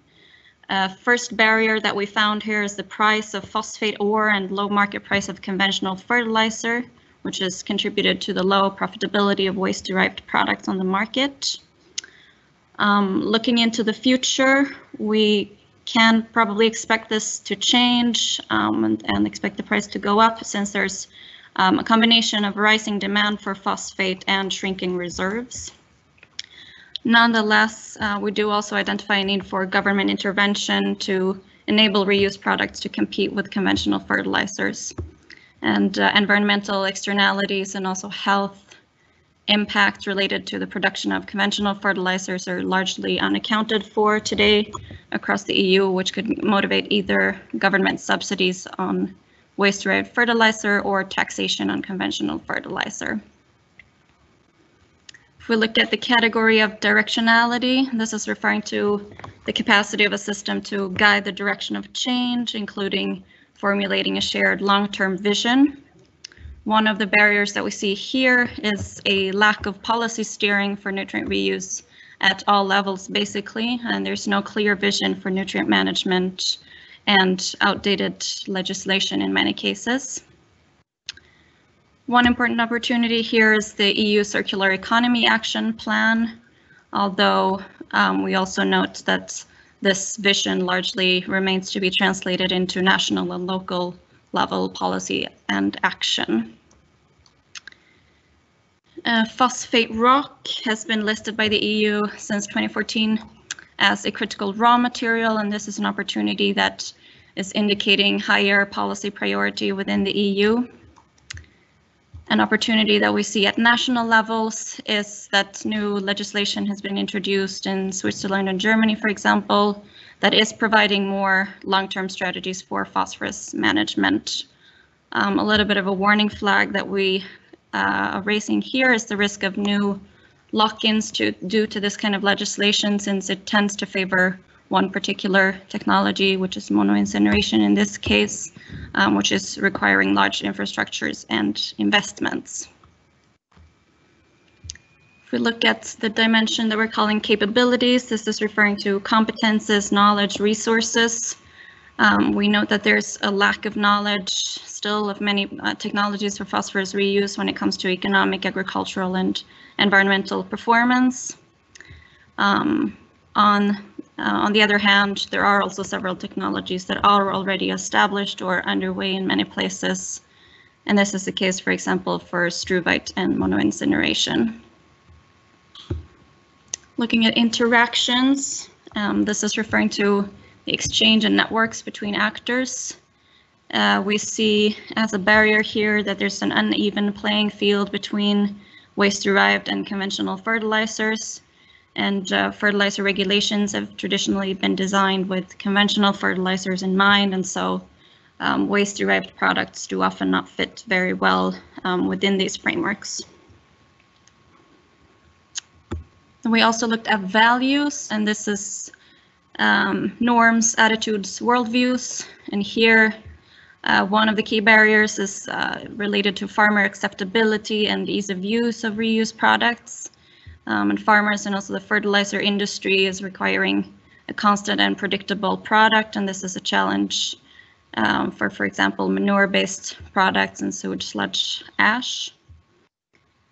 Another barrier here, and this is well known, I guess, but the social acceptability related to sewage sludge derived products.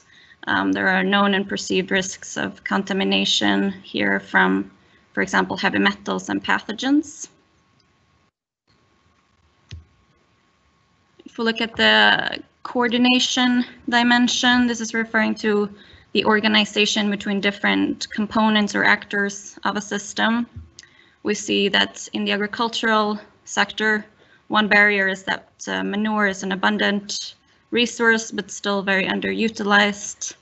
And this can be explained in part by farm specialization and a geographical mismatch of where livestock farms and crop production systems are located.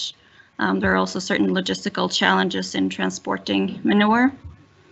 An opportunity that can be mentioned here is that only about 8% of all manure generated in the EU today is processed, and so there is potential here to use simple technologies that are available to reduce volumes and transportation costs.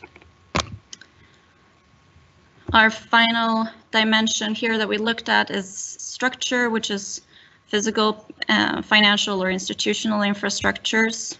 And here, one of the key barriers that has also been addressed by others is the slow rate of change that's characterizing wastewater systems especially. We have large-scale infrastructure and long-term investment horizons, which is creating lock-in effects in the system. Another barrier is the legal recognition of reuse products that I also touched upon a little bit before. But so products originating from wastewater treatment plants have traditionally been treated as waste, and so for those products, transport and trade are strictly regulated.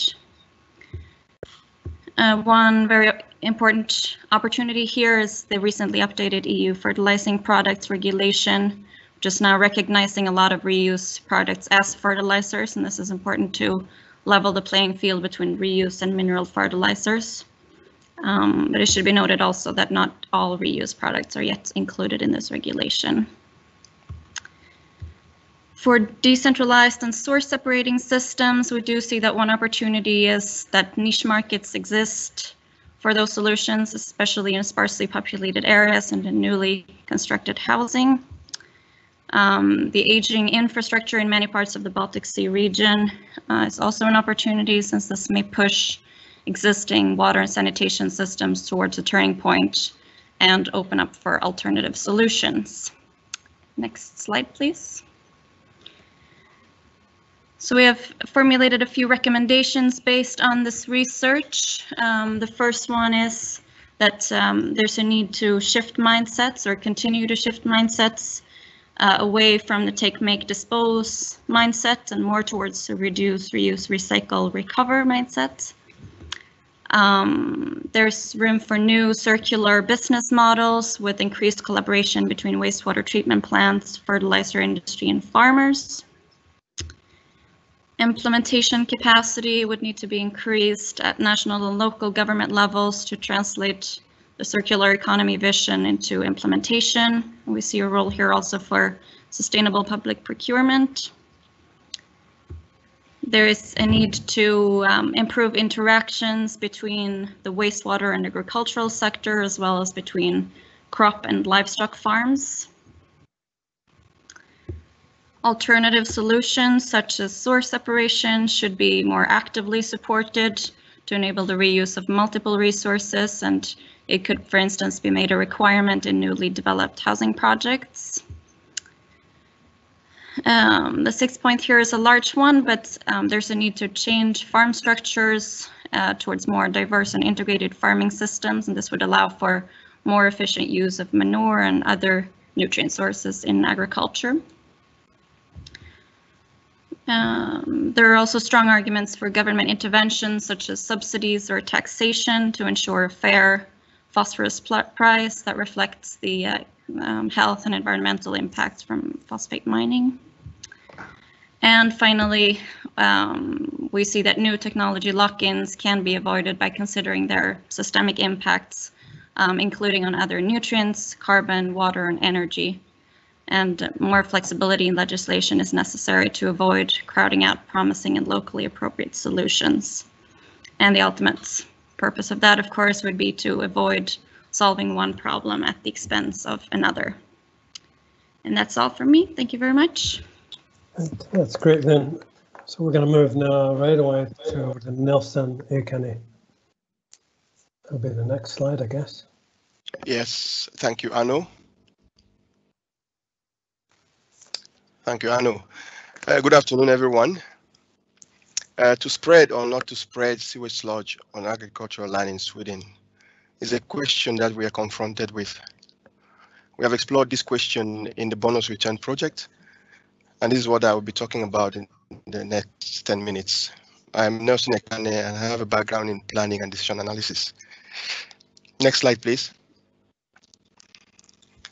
Sewage sludge contains resources, phosphorus, nitrogen, potassium, carbon, essential for plant growth.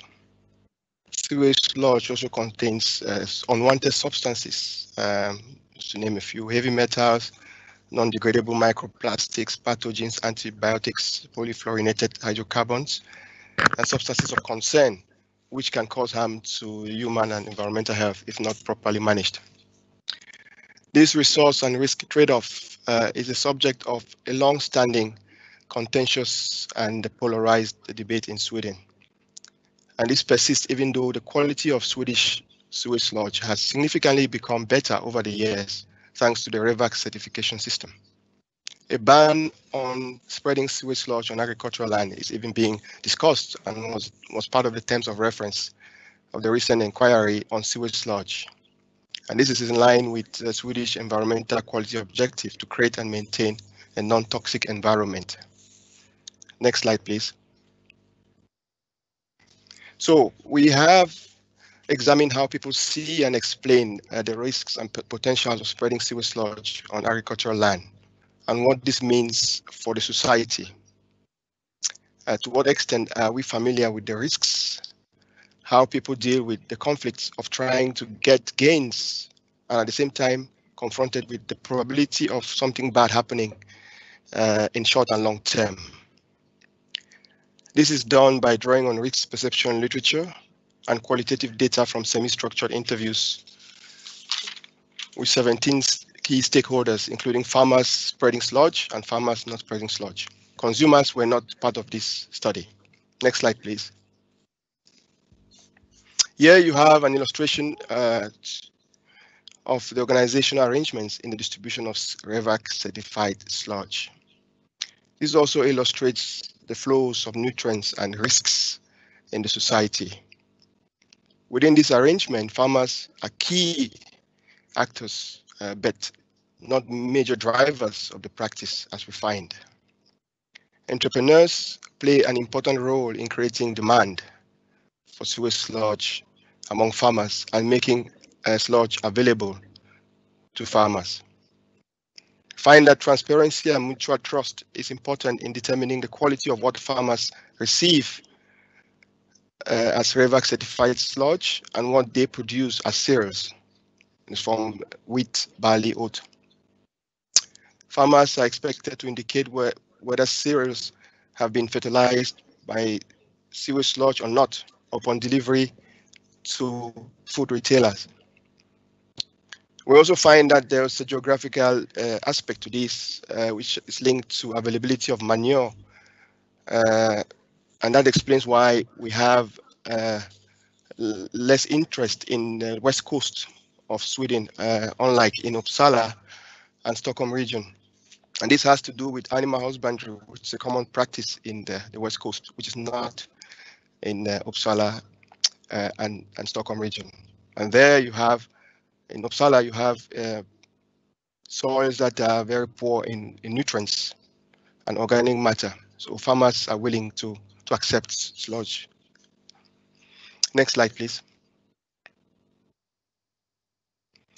I will use the following quotes to summarize some of the major perceptions we have gathered. Following from the first quote, pureness beats recycling. We find that people have become, or are increasingly becoming, more concerned about risks people feel more vulnerable to risks of contamination by toxic substances than ever before. This is particularly the case for risks that we are unfamiliar of. However, one farmer spreading sludge observes that, I quote, spraying pesticides on crops may be more dangerous than spreading sludge as an agricultural input. But spraying pesticide is an acceptable risk for many people. This begs the following question. What is particular about sewage sludge that makes it unacceptable if pesticides and sludge both pose risks? So the origin and nature and characteristics of sewage sludge seems to be an important factor here. And we'll come back to that. And this takes us to the last two quotes on the screen, which has to deal with stigma there and uncertainty, which we have heard in previous presentations, which actually are overshadowing sewage sludge. We have, as we saw from the interviews, stigma comes up as a key issue from many, including the farmers. And there's a lot of uncertainty when it comes to dealing with the risks, measuring, monitoring, and the fit of the risk in long term. On the ban on sewage sludge, most interviewees showed preference for option 2. Option 2, as you have on the screen there, is ban on condition that possible risks are to be managed. These are recommendations from the recent inquiry on sewage sludge in Sweden. These interviewees emphasize that this kind of option would require shared responsibility in terms of costs, mutual trust, and oversight of different stakeholders, as well as the contribution of different societal activities to the problem. We however, have two interviewees who actually are for option 1. These are NGOs, an NGO and a government agency, which are responsible for monitoring chemicals in Sweden. They emphasize the risks, they have amplified it, and would rather see a complete ban as option 1. As you see on the screen, that's kind of end of pipe control, as described by one of our interviewees. Next slide, please.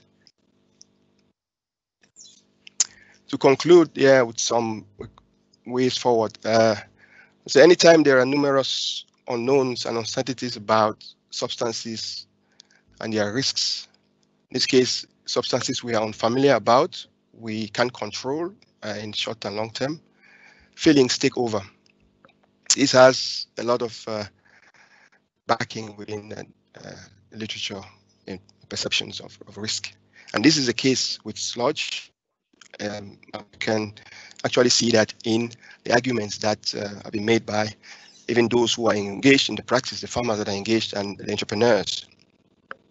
And we find that feelings depend on how familiar we are with the risks and determines how we decide to deal with these risks. When risks are judged to be unknown by scientists, as is the case with the debates that we have, which is quite polarized and amplified and attenuated in different cases, the public sees the risks as more serious and less acceptable. And that is the risk we would have to, in terms of communicating the risk of using human waste of human origin, we would have to overcome this by actually providing answers to some of the unknowns that we have. This underlines the conflict between facts and feelings, which is a theoretical underpinning of this, and actually I would say exemplifies the debate that we see in the sector. Further, this has implications on how consumers, which we have not looked at, would actually perceive this and get involved in it. So it has an implication on public trust. And without public trust, we have issues of communicating risk as effective as we would want to have it. So what ends up in sewage sludge, as comes from one of our quotes from the interviews, is actually as kind of a description of what we have in the society, the different activities that we have in the society. And this actually emphasizes upstream work. So this is already ongoing within the REVAC certification system, and we had respondents emphasize even more in connection with option 2 of the inquiry. And this is critical in reducing the loads of these toxic substances that end up in sewage sludge, which actually we're dealing with now. And also understanding the contribution of different activities to the problem is important. We, for example, have the clothing industry, we have imported food, which also play an important role in what ends up in sludge, because we have systems which collect this in combination. And this is something which we'll have to work even further. These are areas of further research, possibly also understanding consumer perceptions is also an area which we would get more insights. So I'll end here and wait for questions. Okay, thank you, Nelson, and thank you, Lynn. We're running a bit late here. We have time for one question, and it is to Lynn. And the question is, can you give some examples of how we can improve the interactions between the different types of farms, crop farms, livestock farms? Well, I don't know what that question actually means in terms of improving interactions, but I guess it has to do with how they are treated in terms of all the different barriers and opportunities.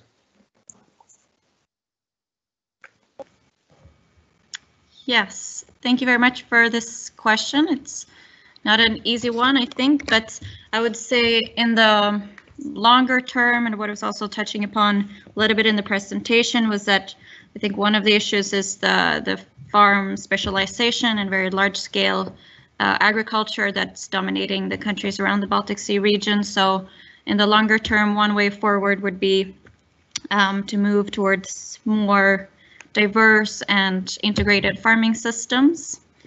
In the shorter term, have to look at other solutions, and there I think it's probably not feasible for sort of individual farmers to increase their coordination, but there would be space for more of sort of bridging actors and umbrella organizations that can connect farmers across different geographical locations. That's a good answer under time pressure. Thank you for that, Lynn. And I'm going to close this paper, and we will then quickly move to the next one, which is given by Mark Rasmussen. He's actually working for SEI, but this morning he's, and it is still morning for him, he's calling in from Massachusetts, where he has a residence.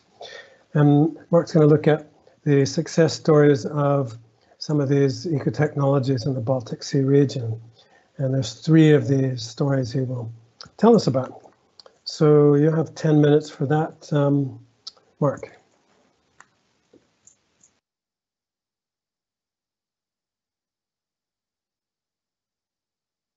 And after the presentation by Mark, we will then actually present some questions to the Swedish, Finnish, and Polish project leads for the case studies for the 3 river basins.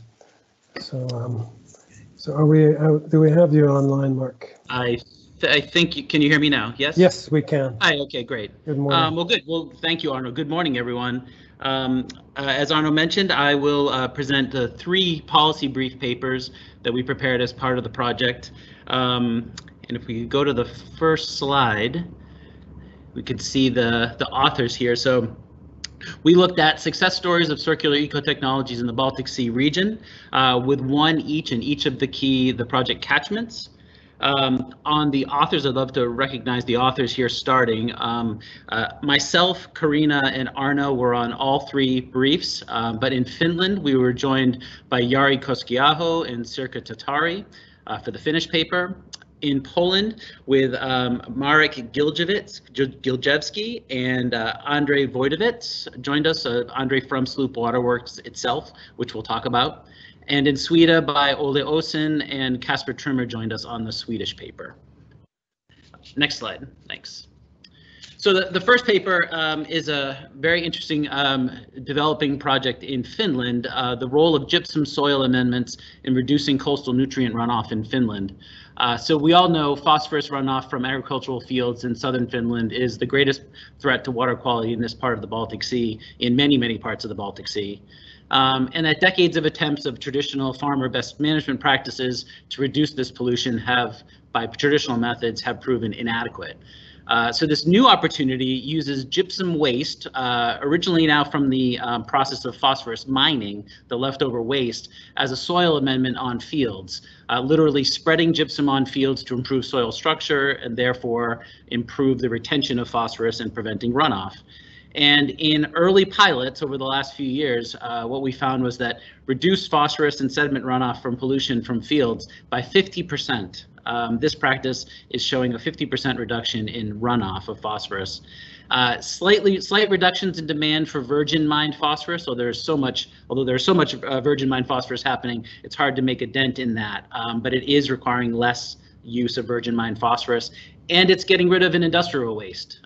Most of the pilots in Finland to date have used waste from a Yara plant producing phosphorus amine, and so that's where the source of the gypsum has been.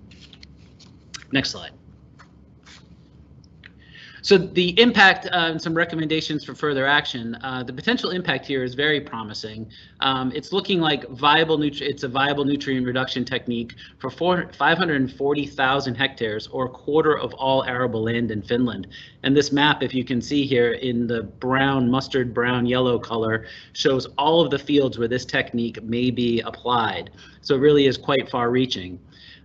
Moreover, if this practice was applied to similar coastal farmlands in Sweden, Denmark, and Poland, the amount of phosphorus load prevented from the Baltic is about 10% of the total amount recommended, the total load reduction recommended by HELCOM. So you can see why a lot of people are excited by the application of this idea.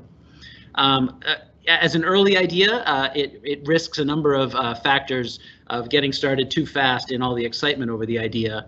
I think the first recommendation we had was that it requires a national plan in Finland to promote and integrate this practice into the agricultural support scheme. Beginning to start having the government think about how to provide subsidies to farmers to cover the costs of gypsum use. And when you think about application beyond Finland in particular, amendments are needed to the EU Common Agricultural Policy to promote this practice. And there's a good opportunity coming up in 2021 with the next amendments to that process. And lastly, just additional research is needed all over the Baltic countries. You don't want to rush into something too quickly where it's not being looked at case by case in other areas with other soil types and other watersheds. So we think other Baltic countries should be looking at this. The second brief, and Nelson's presentation just prior here was very helpful. The second one looked at the implication of new national policies on the management of sewage sludge in Uppsala. So we looked at the issue mentioned a number of times today about the 2018 Swedish government inquiry on looking at a ban on sewage sludge. And the January 2020 inquiry findings came out right as we were putting this policy brief together. The thing was a moving target in a lot of ways, but made for a very rich discussion. The two alternatives we've talked about, a complete ban or a limited ban with more standards on what can be in the sludge before application. I think this brief looked at specifically how does that affect a community like Uppsala, which has invested heavily in reuse and is a leader in the REVAC program and is considered a front runner in sustainability policies in many ways. How does this policy affect them? Next slide. So I think the overarching thing is that as Sweden moves forward with the national policy directives, they need to slow down enough to involve municipalities and the users who will be the primary funders, so they are very much involved in the planning. And I think from all of our perspective, and what we're hearing from many people is option number 2, whereby sewage slud application is still allowed on farmland, but under stricter quality standards, is more preferable for a number of circular economy goals than a total ban. Because we want to protect the successful upstream source reduction efforts of programs like REVAC. You don't want the move away from sewage sludge use to allow for looser upstream pollution control. So that's an important thing to preserve here in this transition. Obviously, municipalities need time to implement these changes. And we thought it's important, everybody's thinking about phosphorus, the demand for phosphorus in the sewage sludge. But, you know, sewage sludge has a range of societal values, particularly the benefit of organic matter in sludge, which is lost in a lot of the incineration alternative technologies. You want to be able to look at not just phosphorus, but organic waste and other values of sludge. So that was the Swedish case. And last one was a very interesting cluster in Słupsk on the northern coast of Poland.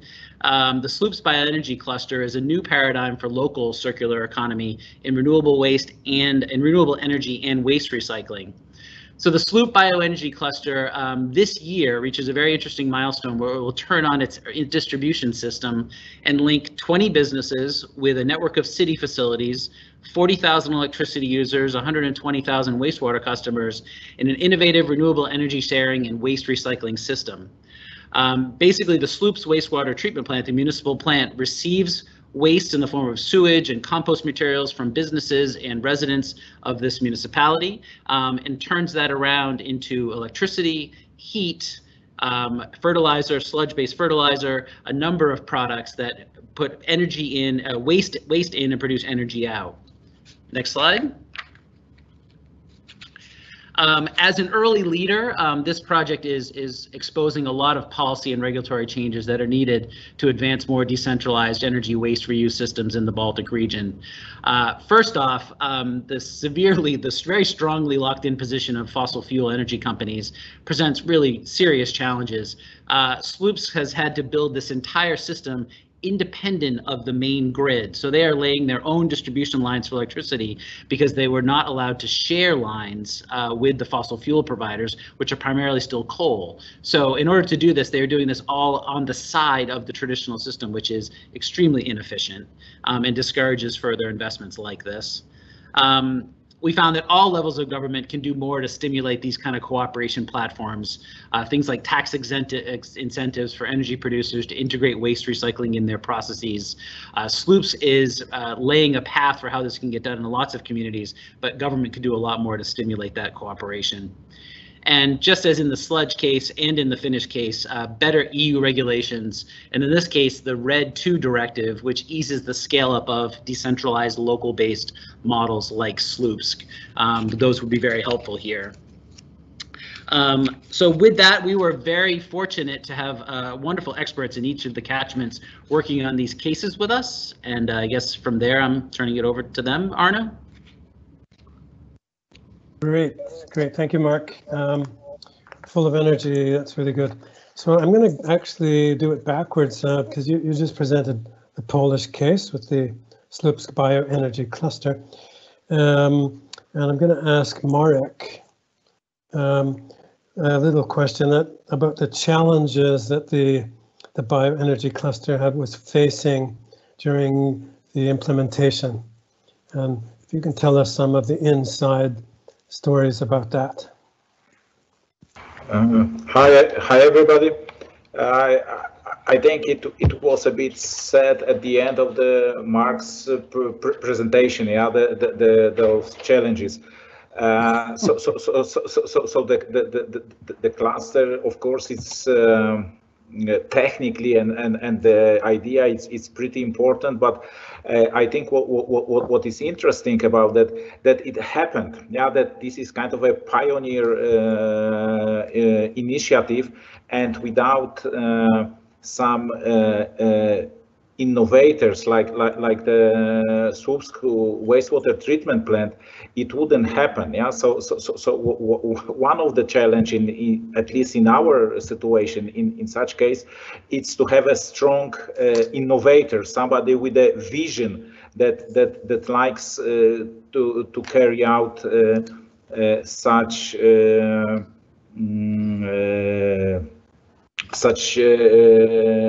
investment, and then of course some of the main challenges is that this is new and it's not recognized. So actions that were necessary to establish and carry on this cluster, it requires new actions, and for instance, this kind of the major obstacle of traditional energy companies not willing to cooperate. Yeah, they simply neglected such initiative. They didn't cooperate even with the small things that requires, for instance, building on grid network to connect all the partners in this cluster. There were, I mean, quite many challenges, practical and also legal. Yeah, that it was initiative that was not recognized, never happened before. Okay, thank you for that. Just a little teeny question with a very teeny little answer. Question is, what's the energy system in this project? Is it anaerobic digestion or incineration? It is anaerobic digestion. It's biogas. Okay, yeah. That's great. So I'm going to actually then go to the second presentation that Mark gave, and I'll be asking Ole Olsson, who's in charge of the Furusone, the Swedish case study. So Ole, there's a lot of discussions in Sweden around whether or not sludge should be used as a fertilizer. I think Nelson was talking about that. But is this a new discussion in Sweden? Well, you can say that the discussion is pretty much as old as civilization itself. Because I was reading up on some background research, and it turns out some people who are claiming that one reason why China, for example, has been a political entity for thousands of years is that it had this long established tradition of using human waste as fertilizer, in comparison with Europe, where it's just sort of wading back and forth over the centuries. But which it still is in a way, because if you just take the Swedish example, right now, as Nelson was alluding to, and Mark as well, is this governmental investigation that was released in January, and which is has been out for public consultation. And you know, you think, well, it's it's a governmental investigation. Well, that seems like a big thing, but I think it's actually the third of those investigations on this particular topic in only the last 2 decades, something like that. So it's this issue that keeps going around and around. So where do you think this inquiry is going to land? I mean, can you make a prediction? I can't. I was looking through the responses from the public consultations this morning, and it's pretty much a lot of different opinions from different stakeholders. And you know, taking a step back, it's interesting if you're a researcher to see, well, there's a lot of interesting issues here to analyze in terms of risk perception and so on. But if you take the innovation perspective, if you're an entrepreneur or a company or a municipality wanting to invest in solutions, this is obviously a really big obstacle in terms of policy uncertainty, and you know, how do we position ourselves to whatever the rule's going to be. Okay, it's not going to be easy. I'm going to move now to Finland, where we started, and it's about this very innovative idea of trying to trap phosphorus in the soil by using gypsum, which is this product from phosphorus extraction. So Jari, what are the next steps then in this development in Finland? Well, of course, I hope that this method of gypsum application will be given a green light in terms of policies in both EU and national level, because as Mark just presented, it's very effective way of reducing phosphorus, and quite quickly. But in terms of this Vantaanjoki project, where they have spread this gypsum, they will be starting a project in Syke. That in that project they will very likely to assemble new automatic measurement devices in Pitkäkoski in Vantaanjoki, and those devices will be including dissolved phosphorus analyzer, which is using this passive sampler principle. and this is just downstream of large gypsum amendments that have been made in Vantaanjoki. And if that will happen, so that these devices will be built there, we will be able to verify the effects of these amendments, gypsum amendments, more reliably and more versatilely than with the old devices. And another interesting thing is that in this Vantaanjoki gypsum project, they are planning to test natural gypsum. This like Mark just said, this gypsum that is now used is a product of Yara. It's kind of industrial product, and it doesn't mean to meet the standards of organic production. So if this natural gypsum proves to be viable, so also organic farmers can spread this gypsum onto their fields. I'm sorry for this connection from me. No, it's okay. I know Ludwig Herman he's online. He's asking, is this actually a real option, or is it? I mean, is it going to actually be? Is it an experiment, or is it really going to take off? You mean this gypsum application or this, these devices? I think it's not an experiment anymore. It's very largely used in Finland now in Archipelago Sea and Gulf of Finland, and we are very anxious to see what's the actual effect, and if we have these new measurement monitoring devices, so we will be able to verify the effects. Fantastic. Okay, I'm rushing along here. And I thank you, all four of you, for this little session. Thank you, Mark, for the presentation as well. We're going to go to Uppsala University, and it's Stephen Batchelder, who's an expert on playing to learn. And he's going to actually walk us through some really interesting serious gaming procedures here to see if we can learn something about what we've been talking about today. So I'll hand it over to you, Stephen. Okay, thank you. So what I'll be looking at is just showing you a brief sort of walkthrough of the game and some of the mechanics and things like that. But before I begin, I just need to explain that this was a deliverable work package 6 and task 6.2 with my colleagues from Uppsala University, Neil Powell and Tao Do. So what we've used here is a term, a serious game system, which is a little bit different from a serious game in as much as it's not prescriptive, but rather it's investigative. So we're looking at dynamic systems and the dynamics of these systems through explorative play. So in this sense, we're using it to provide a safe, a creative, and inclusive learning space for the stakeholders that invite for deliberation over the feasibility and of the different constellations of ecotechnologies and developments. So by having stakeholders use this and using their perspectives, choices, and actions, we can actually test some different constellations and viabilities of these. So if you move the next slide. Yeah, so here's what's met, or what players meet as the objectives to the game. So, and it's to reduce nutrient emissions from land use systems while optimizing the productivity of these systems.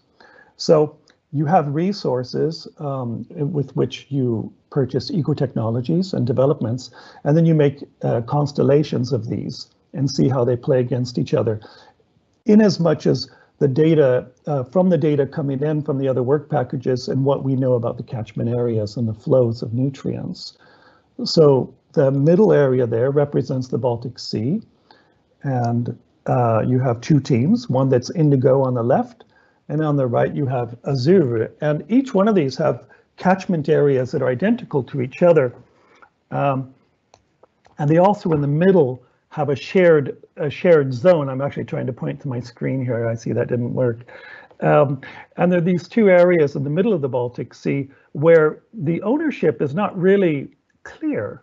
So it's sort of first come, first serve, because we do know that borders sometimes are contested and sometimes it is there's dynamics in the system as to who owns what and who's able to do what and what the impacts of those might be. So this is where one of those aspects where the stakeholders and the players of this game have to negotiate or find themselves in conflict. If we go to the next slide, and you'll see that there's 3 land use areas apart from the Baltic, and it's the forest, the urban, and the agriculture. And these were weighted with different nutrient flows in the game and fed into the game systems. So if you were playing the Finnish version or the Swedish version or the Polish version, those numbers would be different as the flows going through the system. You can take the next slide. And then we're looking at the flows. I think you'll see that what we've done here is there's flows coming into the systems or into the tiles respectively, and then those flows ultimately run into the Baltic Sea. Yeah, you can go to the next slide.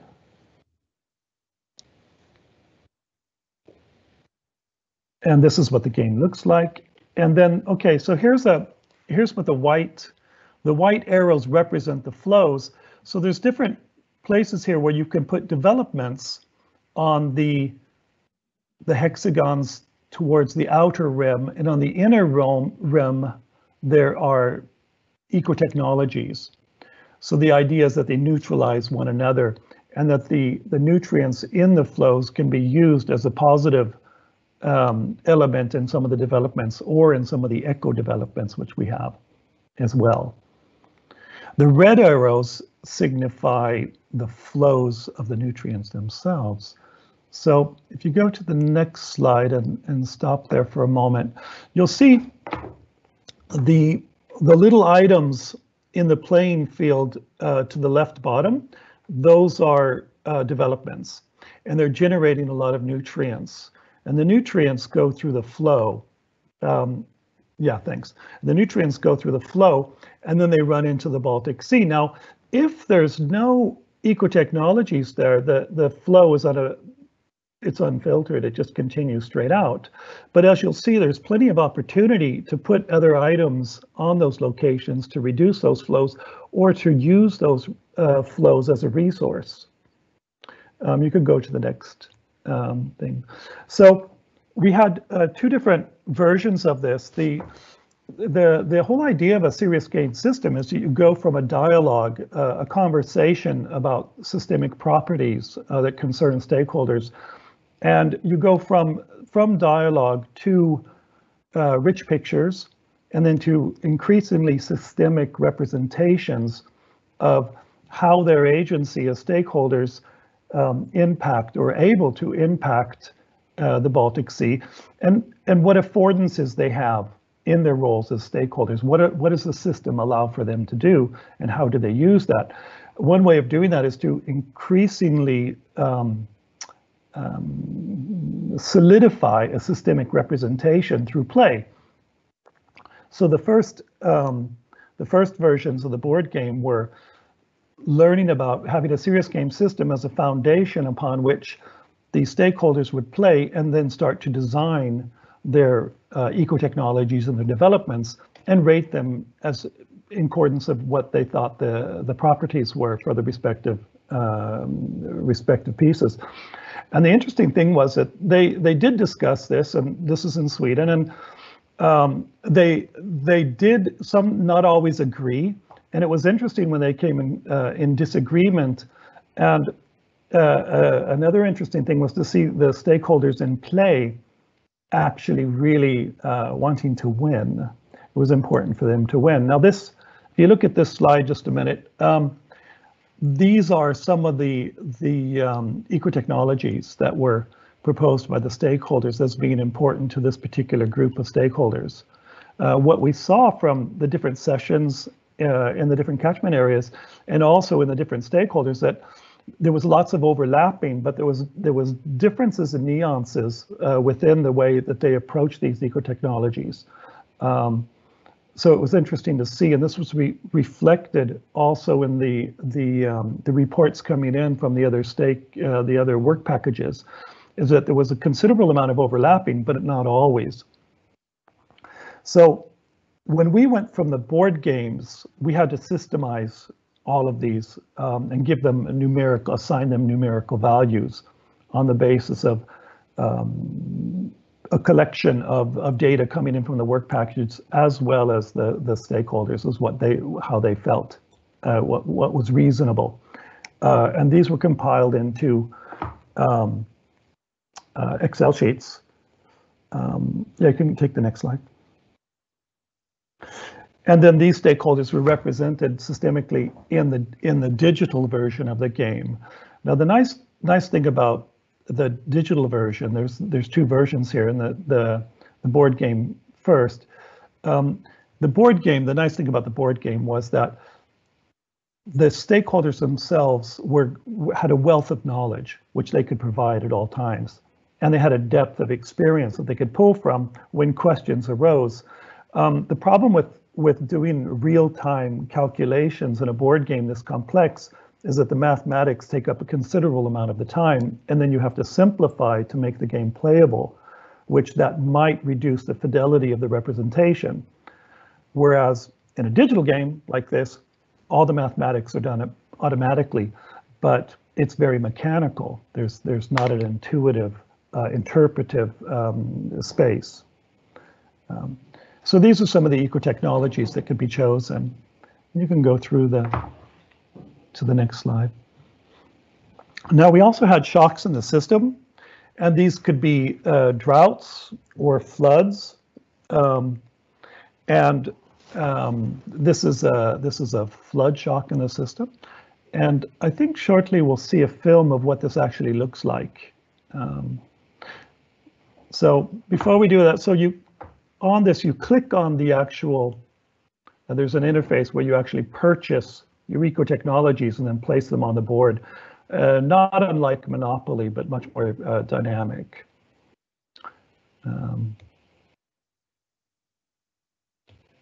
So in here, if you go back, there, okay, you see the top, there's a score, there's a whole bunch of barcodes up at the front, or sliders. Now those are for the resources of the players, respectively, the value of their assets.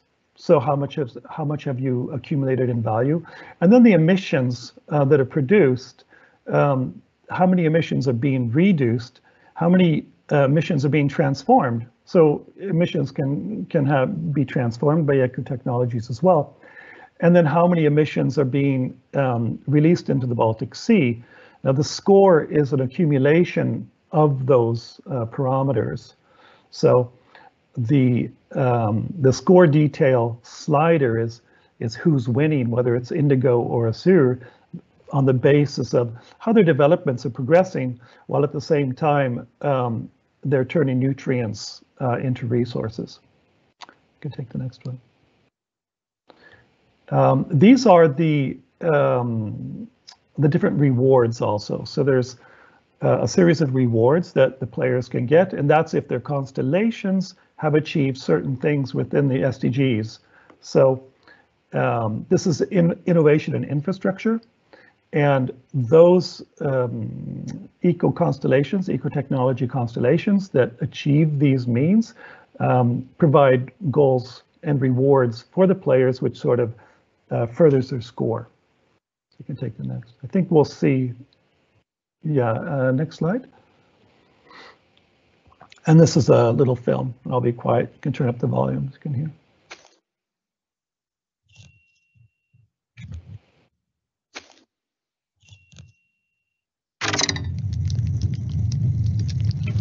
Fire.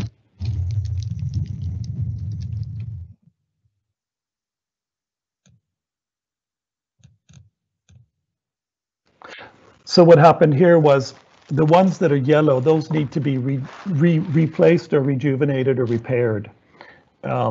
So you're sort of also leveraging costs and vulnerabilities for different system shocks. So this means that by listing all the vulnerabilities from the respective developments or eco shocks, and sort of having a statistical norm of those system shocks, one is also able to test this. But in a game perspective like this, we have an exaggerated number of system shocks. They're above and beyond. So, and this is also able for the players to influence if they like. They can have a very high rate or have a very, very low rate, depending on how that's the difficulty setting for the play. Yeah, you can take the next slide. Yeah, so that's basically the presentation of the game itself. It can be played at this link. They're on the bonus return program under Serious Game System and Monitor Ecotech. And it would be interesting if some of you tested it and gave some feedback on it. Yeah, it would be good for us to hear that. That's great, Stephen. Thank you for that.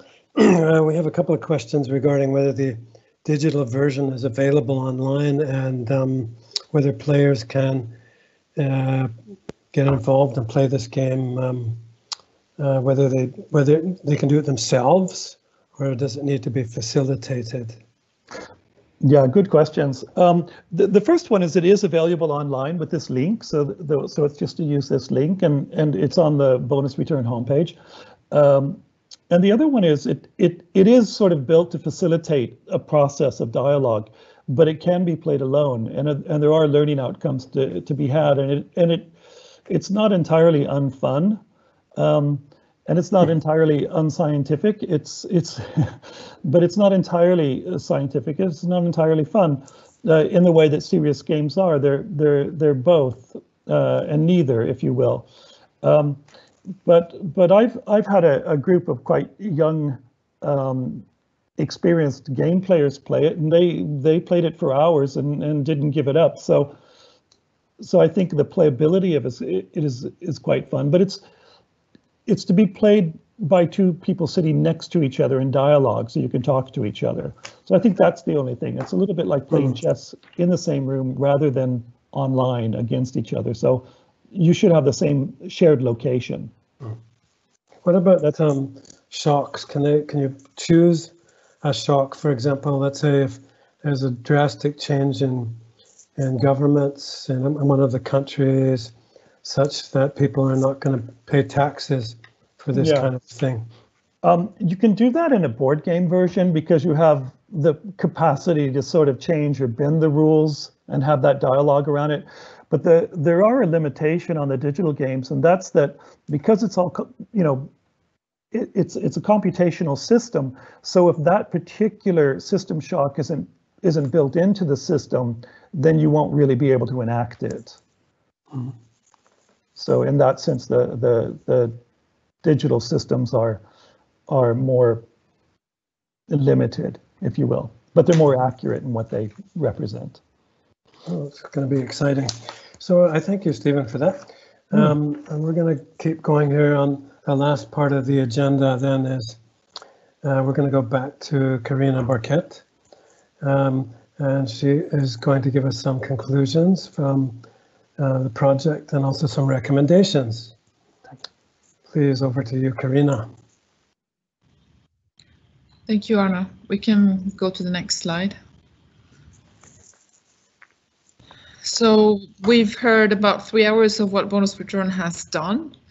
Just to sort of synthesize, what we've done through these 3 years is to provide evidence of ecotechnologies in agriculture and wastewater.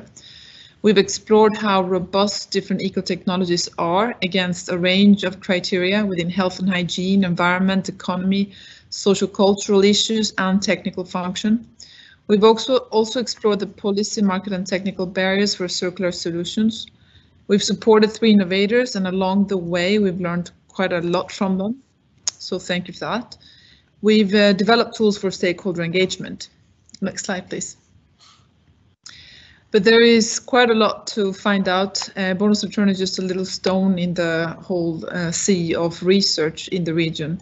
Next slide, please. We've tried to synthesize some of the discussions that we had in our most recent and final workshop called blue mission blue, into 3 overarching themes. What is left? What do we think is left to get us a bit closer to closing the loop in terms of future research and policy? And this is not an exhaustive list. I'm sure there's many other things that one could find out, but this is at least what came out of our own research.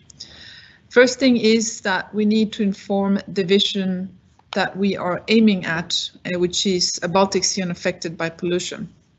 For this, we need better understanding of hotspots, which is the areas at land, coast and the sea, where measures could be more effective, as well as the combinations of measures that can prove more effective for reducing and recycling nutrients and carbon.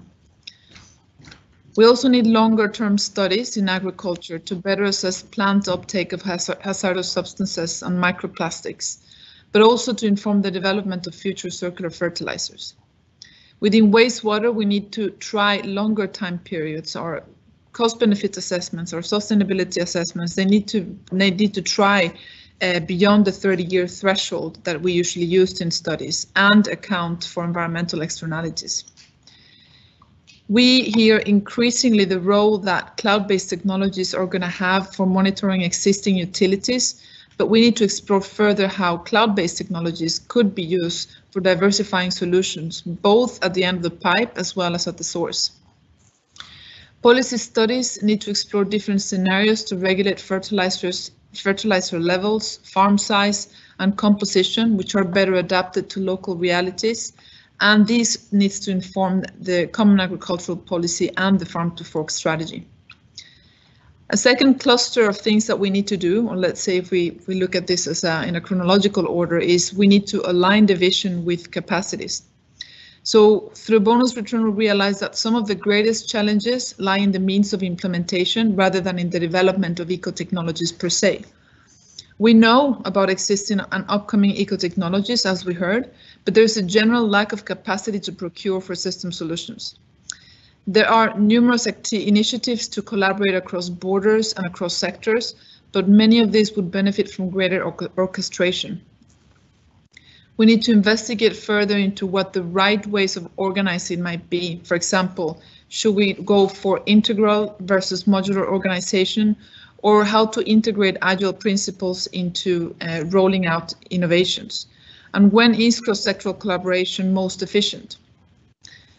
Innovation in business development that explores how future partnerships, for instance, in utility provision, could look like from a circular approach are much needed. In these business plans or business development, we need to identify what roles different actors have and how these partnerships relate to the increasing importance of big data and cloud-based technologies. A last cluster is turning the vision into action. We need to move away from linear to circular, but this requires approaching nutrients from a more solution-oriented perspective and not only prohibition, which is what HELCOM and let's say the strategy for the Baltic Sea has focused on mostly. And this is particularly important in the sectors which have most potential for recovering nutrients and carbon. We heard that we need to shift mindsets, but we also need to shift legislation and create incentives away from only reducing and towards creating more effective systems of use and reuse. We also need to shift focus away from ad hoc investments such as single-purpose infrastructure and instead start developing general purpose and cross-sectoral technologies. And in practice, this could look something like looking at how wastewater treatment plants could be a source or providers of raw materials for future fertilizers, rather than seeing them as treatment plants. We need more knowledge on the functioning of the entire value chain and the actors and responsibilities in a circular mode of operation. And this includes better understanding of consumers' attitudes, including changing diets, the role that food imports versus increased food production nationally may play in the accumulation of nutrients, cadmium and hazardous substances, but also how this could respond to concerns over food security. So I hope you're still hanging in there after this 4-long seminar. And this is sort of my wrap up. before I hand back over to Arno, I perhaps want to also thank everybody. We can move to the next slide. Who has been involved in this project? Obviously, our financiers, our partners, and all the stakeholders in the region. Thank you for this 3 years, and I hand over to you, Arno. Okay, thank you, Karina. And I mean, there's probably more questions than answers when it comes to the Baltic Sea. It's probably the most studied inland marine area in the world. And still, we have questions about why the blue-green algae are still there year after year after year. I think we're getting closer to understanding it and also to fixing it. And I think that's the message. And for those of you that aren't aware, there will be some interesting meetings to discuss these questions and others at the meeting in Finland next month. And it's really to discuss the EU strategy for the Baltic Sea region, which is going to be renewed and updated. So hopefully some of the things coming out of bonus return will be tabled, some of the learning. So it's really then to thank you for participating. Thank you for the people that logged in and listened right to the end, provided some of the questions. We thank again our partners for their interest and engagement in this final meeting. We hope that you found this meeting useful. It's not over. You will be seeing other related projects coming down the tubes from all the partners. And if you go to their websites, you'll see that, as well as the SEI website. And I know that a lot of the bonus websites seem to kind of disappear. And I'm going to make sure that the bonus return website doesn't. That you will always be able to go back to it for several years to come and access the publications when you need to. So on that basis, I think there's one more picture here, isn't it? It's a kind of a bit of a seascape. I want to thank Ian Caldwell for all of the technical support today. And for those of you that don't know, there are several of the attendees sitting in a hotel in Saltsjöbaden and in the archipelago of Stockholm.